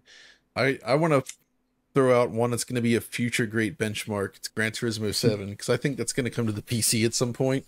Mm-hmm. And even on console, that had the best system ever for like saving replays and sharing them across every platform. You could get those pixel perfect replays. Oh, I can't wait, man. That you could cut between every, I was able to cut back and forth with them without any crossfades or anything, and it looked perfect. And I'm just imagining that on the PC then. You have that save that you share the replays in, and you can just run that on any hardware you want and get perfect race replays every single time. Yeah, replays, and we had it for a while in the benchmarks. I don't know if it's there anymore. I can't recall. It's Quake 2 RTX. Where we would use a time demo. Time demos are essentially the best. For benchmarking. Yeah. Mm-hmm. Yeah, I mean, the other thing, of course, is we're sort of always on the lookout for games where you can match PC with the consoles directly, and then you can kind of replicate like for like. It also requires the consoles to actually not hit their frame rate targets, though. So Plague Tale Requiem on PS5 is the latest one, which we can match up. Yeah. interesting results there. But I am going to move on to the next question now. It's actually 2 questions, and they're both for Tom. First one from Dirk Hodderin. Question for Tom Morgan. Has anybody pointed out that you look like the lead singer from heavy metal band Nothing More? And I don't think anybody has until today, but it's an interesting comparison. Yeah, like looking at the Google image set for, was it Johnny Hawkins? I mean, so it's accurate, right? Man with a beard. I don't think I can compete with that. But the hair's similar. I was reminded of Steve Rogers in Captain America: The First Avenger, sort of like the comparison between before and after the super soldier serum. Yeah, it's kind of that. The second question, Tom has, this one's from Pelican Man. It's people remember a lot of information about specific staff members that borders perhaps on the alarming, but here we go. Tom has shared what shampoo he uses before. Who could forget? But I think we'd all appreciate a more thorough walkthrough of his hair care and styling routine. I mean, how far do you want me to go? Well, the full breakdown? Maybe this should be a Patreon exclusive. I don't know. You're letting down Pelican Man if you don't. Yeah, I think I've got to go for it. All right, so I wash once a week, hair wash once a week, and then towel dry every time, and then conditioner with oleocal conditioner leave-in. Then I take it to the hairdryer with a diffuser attachment and just go round, get it about 75% dry, basically. And then for the last 25%, I just leave it to kind of air dry, and that's impressive. Usually solves it. And that sounds like should I share my hair care routine? It's pretty extensive. What's he doing? How does he do it? I follow the same school of thought. Hair is annoying, so I just cut it short. Oh my word. Well, Alex, I can't locate a specific question, but what I can say is that there were people who were asking similar questions about your robust hairstyle. So would you like to take up the mantle? Well, for me, it's actually pretty simple. It doesn't require any sort of curler or any sort of iron or some sort of things, really intense things that Tom was doing. For me, it's just going to a nice hair place, having them cut my hair very nicely. Usually, I've been for the last 3 years. I've been getting an undercut, which I tend to like. And then the thing is, for hair product, I don't actually use gels or anything like that. I find hair powder is the best, which I think is usually actually some sort of sugar base, which is really weird. But basically, it keeps your hair dry and up and light and not greasy looking, which is kind of what it's all about. Yeah. Nice. Will, have you got any tips you'd like to share, or should we just move on? I think it's best if we move on. Next question from Who the Hell Am I?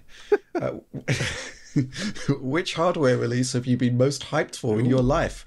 Whether it's a console, GPU, CPU, VR headset, keyboard, mouse, RGB light strip. Not sure if you guys are into RGB. Or whatever else. Would love to hear from everyone. Oliver, do you want to take this one? What piece of hardware has really excited you to the point of hype? For me, it would probably be the Xbox 360. At the time, I was really? I was 10 years old. He's young. and I remember being super excited for it and reading all of the early press for it and reading about how Oblivion would be on it. And it just looked so exciting at the time, and reading all about Gears. And that ended up obviously being a very defining, I think, machine on the 7th generation of console hardware, and sort of, I think, the key console that generation.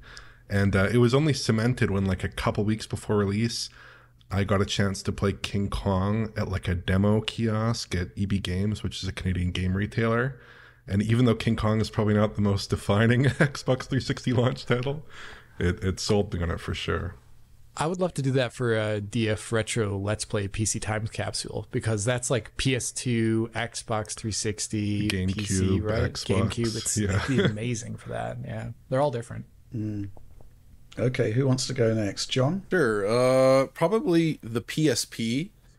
because okay. I was completely enamored with that idea at the time, because I was getting back into handheld games and just seeing what that thing could do. It felt like a magical device from the future. And as a huge Ridge Racer fan, you know, having another Ridge Racer at launch and then stuff like Luminous. And I mean, if you saw Ridge Racers running on a PSP hardware in 2004 or 2005, it was, I mean, surely some of you guys remember this. It looked... Yeah, it was incredible. I imported one from Japan. There was nothing like that at the time. And in fact, you play Ridge Racers right now, even blown up, it still looks good, right? It's a game you could put out on like the Switch and it would not look like horribly out of place. So the fact that they were doing that almost 20 years ago in a portable system is completely wild. Nice. Okay.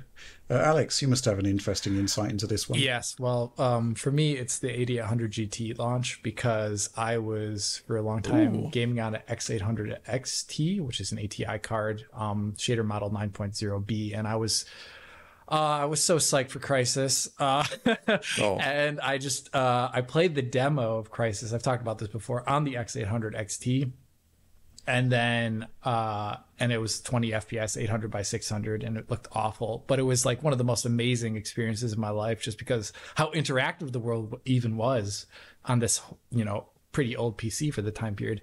And then I was just hyping it up, wanted to get that 8800 GT, and then I got an 8800 GT SLI system, and even though Crysis made it cry, literally, still, it was a pretty good experience at 1024 by 768, and I saw and did things with that PC that changed my life. So I love that card. It's a great GPU. I'm just trying to process a PC that's literally crying. Yeah, yep. It's just like literally leaking. It's leaking. Yeah. Will, do you want to go next? Yeah, sure. I was thinking about this, and there's definitely some old PC hardware that could probably take it. I think Ryzen 3000 probably gets an honorable mention, because it was like the first time where it was like, oh, holy crap, they're actually going to fight Intel, and it's actually going to maybe work. Yeah, and that's great. That was super cool. But I think for me, probably like the PS5 and Series X were the biggest ones. Wow. Just because they finally brought over the two best features, or two of some of the best features from PC, which is SSDs and 120 hertz support. Because for so long I would be like playing on my PC, super happy, and somebody would be like, oh, you need to check out this game on, like, you know, PS4 or whatever, it's really good. And I would go over there and I would be like, oh, this is really good, but it takes like 30 minutes to like load, or it felt like it anyway. And, you know, it was just such a different experience, and you couldn't get that crisp, you know, responsiveness if you're playing at, you know, 30 FPS or 60 FPS. So the fact that I can now go to my PS5 or my Series X and just be like, oh yeah, this is like loading super fast, this is like super responsive if I set it to the right mode, it's like so nice. It's all that I really appreciate about PC games. So having it on console is just like spot on. Love it. Nice. Okay. Who's left? Tom? Well, I think I've got to go back to the Mega Drive, because like when I was 10, this was the big console for me. I don't think there's any comparison, honestly. Oh yeah. It was like the sort of situation where I was 10 years old and I was just shaking at the sight of getting this thing just on my birthday. I can't tell you how excited I was just to get this. Awesome. And obviously it was you know, Sonic 1, 2, 3, and Sonic and Knuckles. It was such a big deal, and to be honest, I don't think there's much that can really rival, you know, those childhood memories. That really is like the peak, you know, in terms of your excitement for all this sort of thing. Yeah, I think you're right. I mean, from my perspective, it's difficult because it's been a job for me since 1990. But if we go before that, the first one that really excited me, I guess, was the Atari VCS, the 2600. Wow. Space Invaders. Space Invaders was just like so colossal at the time. And then moving forward from that, the next thing I was excited about, I mean, I did like the Spectrum. I really liked the Commodore 64. The Amiga I liked but didn't love. We've seen you play Manic Miner, Rich. Yeah, well, there we go. It's impressive. I mean, at my first job interview, I saw the Mega Drive, which just completely blew me away because it was doing things that nothing I'd seen at home was doing. And Most recently, yeah, I see what you're saying about the PSP, but when you were there in 1994 for the arrival of the PlayStation and you saw Ridge Racer, Yeah, that's true. that was a moment, right? And then it was, in actual fact, the week before that was not. It wasn't quite there, but Virtua Fighter on the Saturn was also like tremendous. But it was the Ridge Racer moment. I don't think we've had anything quite like that since that. I think we've covered everyone now. But yeah, some great hardware there, some great moments. Let's move on to the next question. This one from Mecha Madam Donut. I've been a PC gamer for as long as I can remember, but I've lately found myself opting for the use of playing on PS5, lately due to all of the subpar PC ports. And while I do miss ray tracing, I find myself making more time to play on consoles. Have recent PC struggles made any of you start playing more games on console? Interesting question, right? Because, we're at this sort of point where games are kind of targeting those machines now. They're targeting them at 60 frames per second. You might not have ray tracing. You might not have a super smooth frame rate, but if you're in a living room, sitting far away from the screen with a VRR display, a lot of the traditional issues with a console kind of become less of an issue. Who wants to tackle this one? John, you've been sort of getting back into PC gaming recently, right? Yeah, the main thing for me is just getting a comfortable setup, I guess. And as I wrote about that chair, just getting a good comfy chair really kind of brought me back to the PC, because that was kind of the thing that's missing. Since I mostly, I have a standing desk here and I work a lot of times standing, but now I kind of go back and forth between chair and standing, and when I game I definitely go with the chair. But what about the concept of the consoles basically covering the essentials and doing a good job to the point where you don't have to worry about? I think it just depends on your tastes, but I think they all have their purpose. I actually use all the different platforms depending on what my needs are. If I wanted to play in the evening or something to wind down, I'm less likely to fire up the PC, because it's just easier to have the console up and turn it off and not have to go through the shutdown process. Little things like that, but it's just enough where it's oh yeah, I'll just do the console. Or, the retro stuff as well. So I think they're all valid, but I can totally see someone being perfectly happy with the console as well as somebody that's perfectly happy with the PC. It's all valid. So. Is anyone here is kind of migrated from PC to console? Because Will, you were sort of super PC, but you did start playing some console. Yeah, I mean, it's just about the games that are available on console, and I think nowadays, both Microsoft and Sony have shown a lot of interest in porting to PC eventually. So I've kind of adopted a kind of wait and see kind of mindset. Maybe I'll play GT7 because I'm super into it and my friends are playing it. And F1 2022 is kind of similar. But otherwise, I'm still kind of a diehard PC fanatic. I kind of perversely enjoy all the kind of weird settings tweaks that you need to do. Is the satisfaction of getting it right and having it be smooth and perfect is just unparalleled. I will say that our pre-release access to PC games has proven very useful to me in terms of deciding if I want to play it on PC or not, because it's usually pretty evident right away. This is a bad, Callisto Protocol, for instance. It's 5 minutes. It was pretty obvious at the beginning, okay, I would not be happy playing this on PC. Yeah, so it's right. I get a DM from John. It's stutter ? I'm Yeah. With me, I actually tend every generation to kind of slide back and forth a bit. As the generation progresses, I move more and more over to PC as the consoles fall behind the leading edge of real-time rendering technology. But definitely the fact that a lot of PC titles right now are just not in a good place means that you have to be a lot more selective than I think you used to be. That's the only not nice. PC titles that I really want to play are games that actually take advantage of the platform, that can actually give me an experience that's much better than console and don't have massive stuttering problems or something. So Cyberpunk, Dying Light, Control, everything else is just usually I'd rather just play it on console at this point, at least. Maybe later on, not so much, but right now. Yeah, I've definitely moved over to the console side myself as well, just in the last 6 to 7 years. I think just for the low bar of entry, the threshold, if you like, to just get into the experience without any issues holding me back, and not to mention the OLED. I know you can get an OLED for PC, but still, it's set up in the living room. And obviously, the kind of exclusive situation on console, the Sony exclusives especially, it kind of has made a good argument for me just to stay with consoles. So, Alex, I've got to come to you on this one because, well, there's a meme going around at the moment which is showing Pedro Pascal from The Last of Us looking in various states of despair, I have and tiredness and weariness. And towards the end of last year, that was me. Before you were renewed, this was you, right? Yeah, it was. I'm also, at least in terms of AAA outings on PC are right now in a place that's pretty dark, just because you just don't know ever.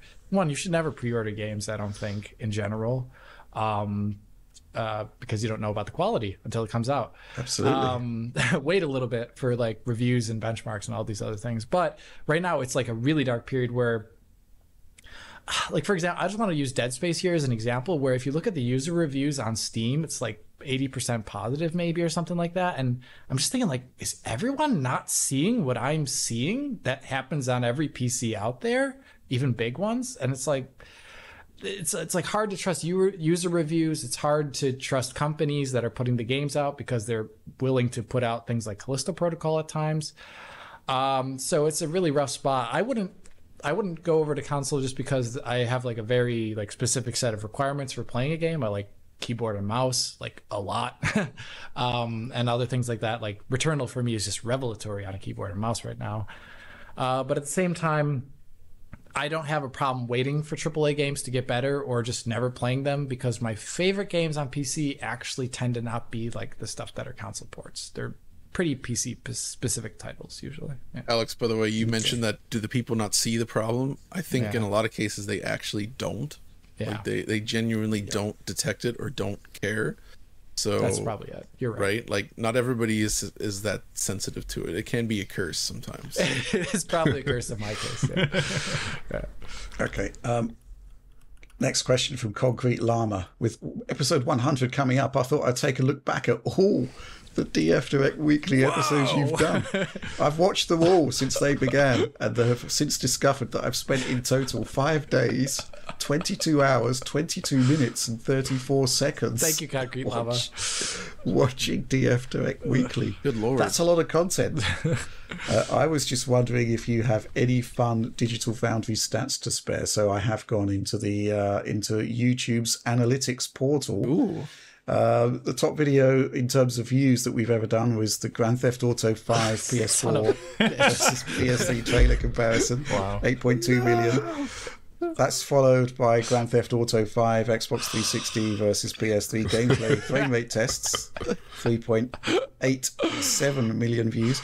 The next video, which is probably the first one I'm actually proud to be in the top 10, is Alex's Crisis 10 years on. What is it at right now? Why it's still melting the most powerful gaming PCs, 2.07 million views. Heck yeah. That's nice. Yeah.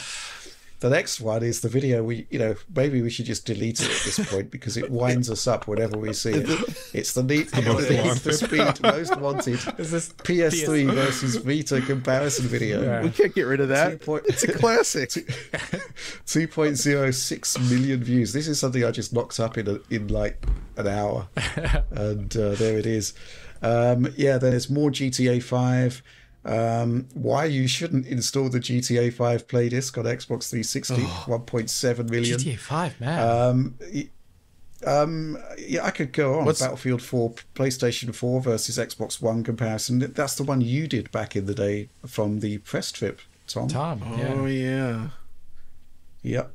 1.69 million views, which we will probably have to tell the story of that one day, but basically we had no idea whether the HDMI ports of the consoles were protected or not. Oh yeah. And we basically sent Tom to Sweden armed with every conceivable HDMI device and a full PC and a monitor. And My God. a couple more that I'm going to highlight, but yeah, man, that was quite an exhibition, that one, wasn't it? I remember it was funny. I've told this story many times in the past, but everybody could see that the Xbox One version wasn't as clear as the PS4 version, and they were kind of asking you for confirmation. That was quite amusing.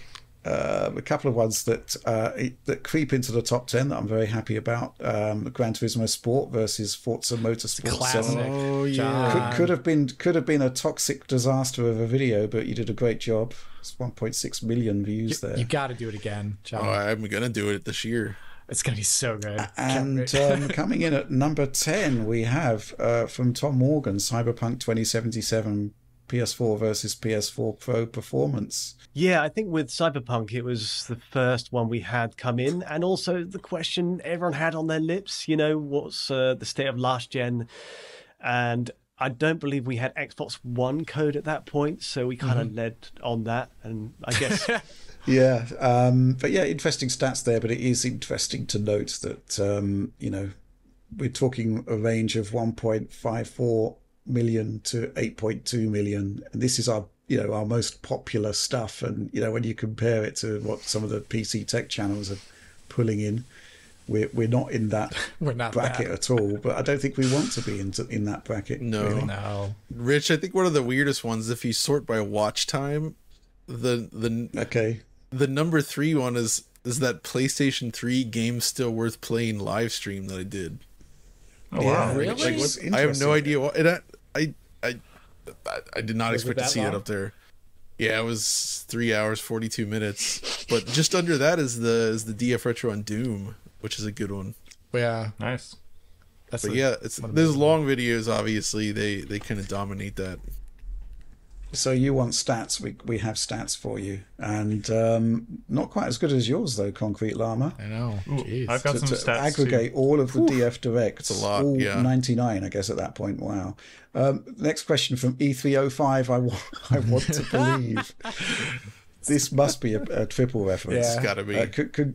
Congratulations on reaching 100! Double exclamation point. Listening to the podcast version of DF Direct during my commute is one of the highlights of my week. John, loved your recent DF retro play of GoldenEye with Mark from My Life in Gaming. Oh, yeah. How did you guys end up meeting originally? And is there any retro hardware or games that Mark and Corey have that you are especially jealous of? Oh man. I get to know them simply because they do this live stream thing every Sunday night, and then they ask different people to join on just for guests, and they asked me, of course, but I was like, I'm in Germany and it's Sunday night, it's pretty difficult, but I'll be back in the US soon. When I'm in Cincinnati, I'll let you know. And they were like, that's where Corey lives. He's in Cincinnati as well. So it was like, oh, okay. So we just basically met up that year and kind of became friends from then. And yeah, obviously Mark is part of that as well.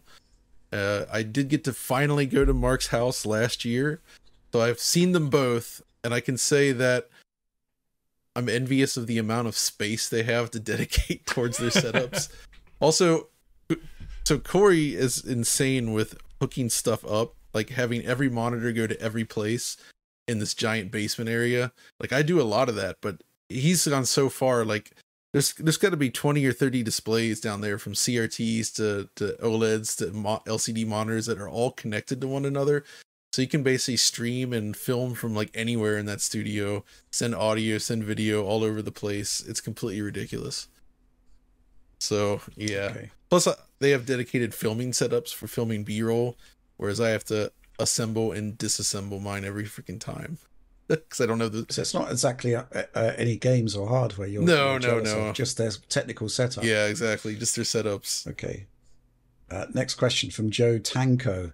At Oliver, what did you think, being relatively new in DF back in August 22, that you'd already be quoted by the BBC for your opinion on Mario Kart 8? Yeah, I mean, it's pretty... That was kind of good. Yeah, it's pretty cool. It's pretty cool, but what I found amusing was the quote they pulled from my piece, which is that I said the best Mario Kart 8 tracks combine challenging sets of fast corners with extended anti-gravity sections, multiple viable routes, and track hazards. Most of the new tracks are sedate in comparison with laid-back layouts, less interesting track features, and little in the way of vehicle transformations. So they took, like, I have, like, this whole piece, like 99% of it is just about the graphics. But like their piece is all about just like general Mario Kart 8 problems and Nintendo chasing success or something. And they just pulled out this section on gameplay, which was much shorter. So I thought that was funny. It's like It's the most uncharacteristic part of the piece is when I complain about the layouts. But yeah. Possibly the only bit they could really understand. Probably, yeah. Maybe. Being extremely cool. Wow. Harsh. I'm going to move on to the next question from F to the G. A question for Alex. Rich mentioned your flawless German in an episode last year, and as a native speaker, I have to agree. In fact, I always was 100% certain you are a native speaker as well. So are you? ? And if not, why/how/when did you end up in Germany? I hope this is not too personal, and congratulations to the 100th. Yes, the 100th episode of your weekly show. To 100 more brilliant episodes. So I think they're looking for your Teutonic origin story. Teutonic origin story. Well, I moved to Germany 13 years ago. I'm feeling a little bit old when I say that now, it's hard to actually imagine, but I'm not technically a native speaker, but I started learning it when I was younger. And I have a degree in Germanistic, so I had to do all that stuff. I have a degree in political science done at the Freie Universität, so it's basically the level of German that was required to do those things required me to have like a native level. It doesn't mean I'm perfect or something like that. I think I do a really, really good job, but it's mostly there. It's virtually perfect. It's virtually perfect. Most people don't know when I'm speaking to them for long periods of time, unless we talk about something extremely specific that I couldn't possibly know about. Like, I don't know. But then again, I think that's for the most people in every single language out there. Yep. And what else is the part of the question? No, it's not too personal, but I just don't talk about it too much because I think, there's like associations and all those other things about where you come from. And I just like being an international man of mystery usually. Yeah. Okay. I mean, just an Alex anecdote when we were in Berlin together for the Intel interview. At dinner, Tom Peterson was literally sat in front of me telling me all of this amazing backstories from his days at Nvidia, and you were talking to some, I think it was the computer-based guys in German. Mm-hmm.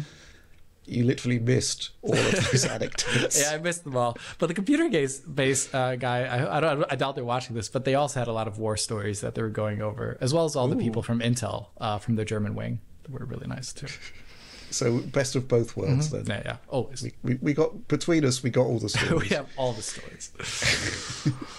Let's move on to the next question from Eric Benoit. I want to thank DF for the honour of supporting such a wonderful team of analysts. Might be overbaking it, but I'll take it.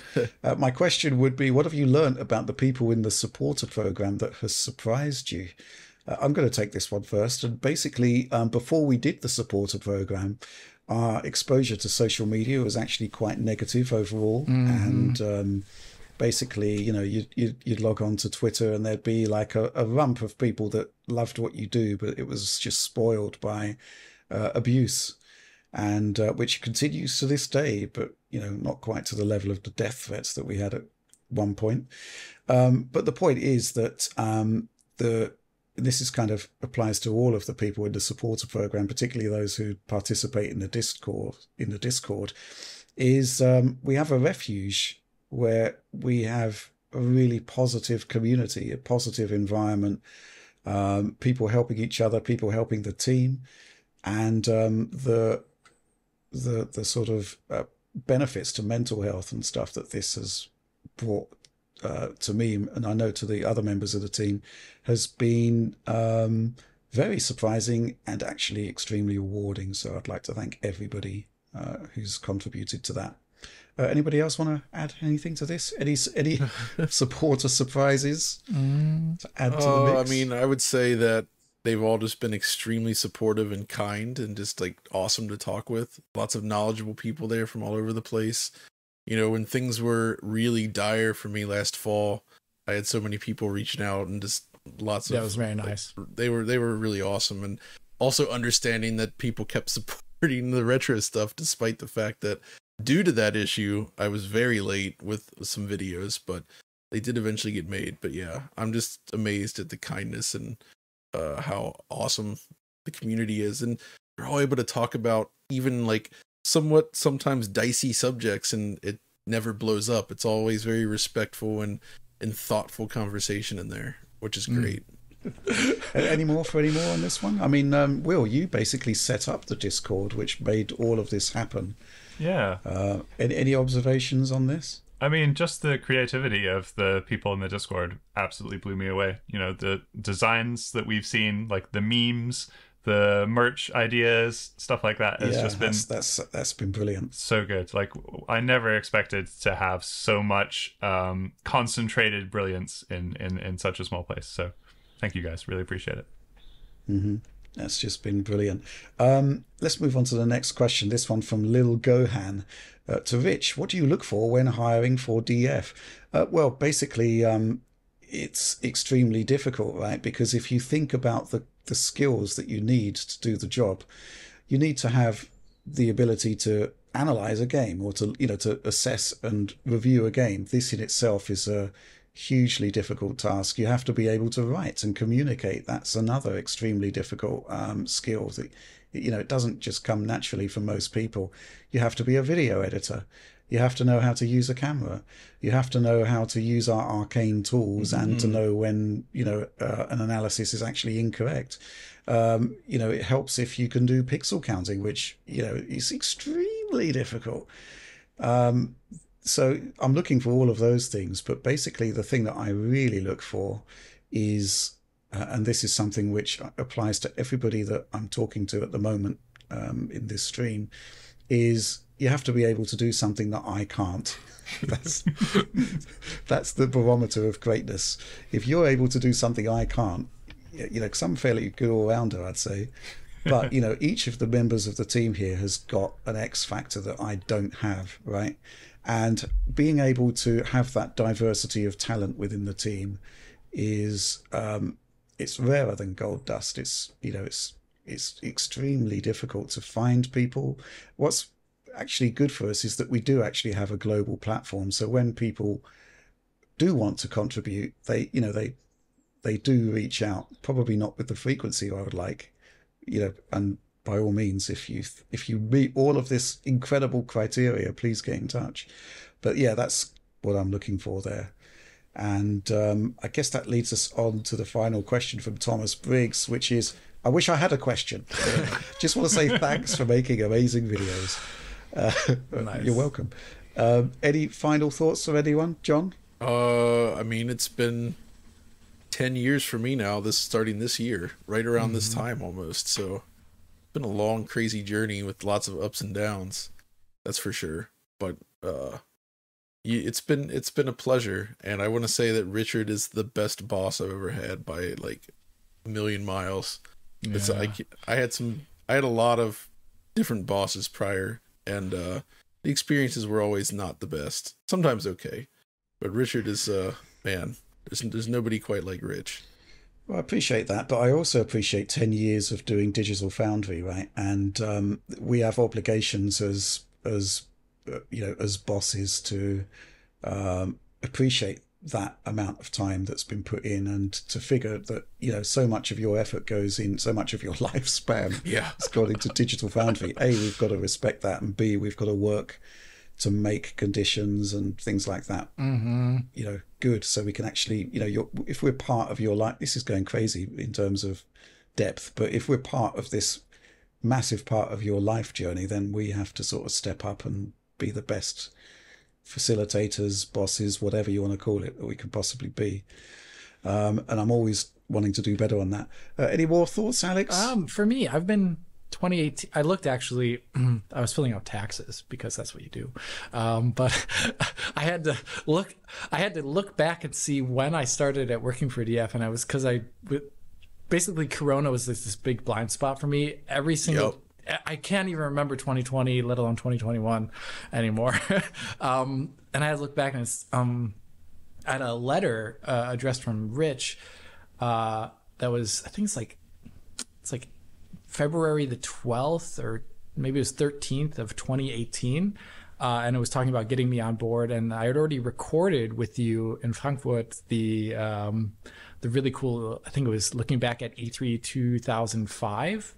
Yeah, it was basically the fakery of the triple reveal. The fakery, the triple reveal. And it's been 5 years then, that means, for me at DF, which is, this is the longest I've ever worked a single job.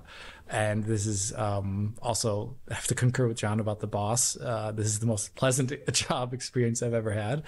I'm also really grateful for DF Direct because I think during the Corona, like the height of the pandemic, it was a great way to be social when I really couldn't be in other ways. And I think that our community does that for me really well. I've talked about this with a lot of people. I've become more insular in life just because of the pandemic and not being able to re-socialize very well. But I would say our community and my coworkers have made me feel like a part of like an active social community constantly, where I'm writing to them and speaking to John and Rich on a daily basis always.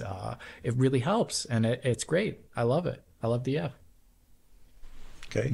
Who wants to go next? Tom, you've been here longer than anybody except me. Yeah. Well, first I will say a huge thanks to you, Rich, for taking me on all those years ago. It was 2011. I just got out of uni, fresh faced, didn't know what to do next. And I threw my hat into the ring with an application you put out on Eurogamer to, staff up the DF ranks. And yeah, it's been quite a ride ever since. 12 years. It'll be in September this year. And I'm so grateful to have the job. I think it's become a huge part of my life. Obviously, it's ingrained in what I do day to day, and it's kind of hard to imagine life without it. It's so becomes so much a part of who I am.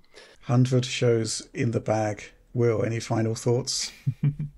I think a lot of great things have already been said that I'd like to echo. Just, you guys are the best to work with. Definitely the best job I've ever had. It's wonderful to be with so many people that are all interested in their own things and really passionate about what they do.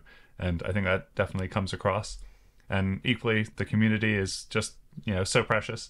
I really love hearing from people. So, if you want to DM me on Twitter or send me a message on the Discord, I'm genuinely really happy to talk to people, because it makes my job a lot easier, actually. Knowing what people are, have questions about or interested in. So yeah, thank you guys. It's been absolutely lovely, and yeah, here's to 100 more. Oliver, you get to have the final word. Oh yeah. Well, I haven't been here for. It's kind of crazy. I mean, you edit DF Direct now. Took over from Audi when he moved on to Limited Run Games.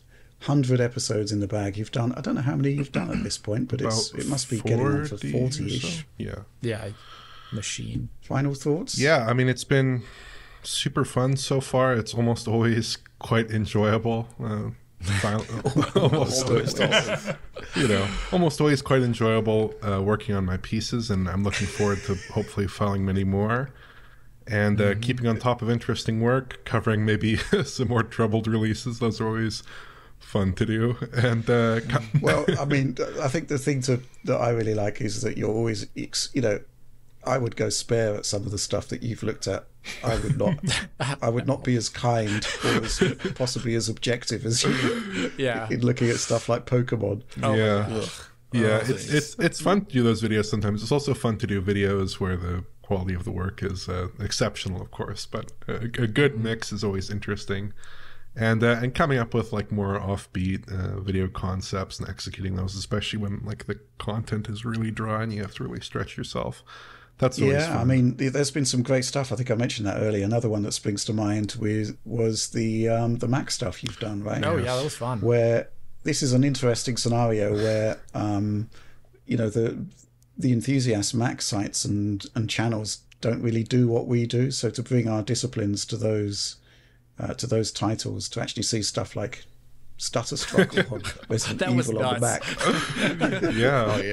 Or the that was kind of very high quality upsampler that Apple shipped. That was, I mean, totally off the radar, but pretty crazy. Yeah. And it was great to see the response from Apple on social media to say, hey, we've actually had our work noticed by authorities in this kind of thing. I thought that was fantastic. So yeah, there's just so much to celebrate there. I'm going to end. Will's actually put up a message on the Discord chat with more stats.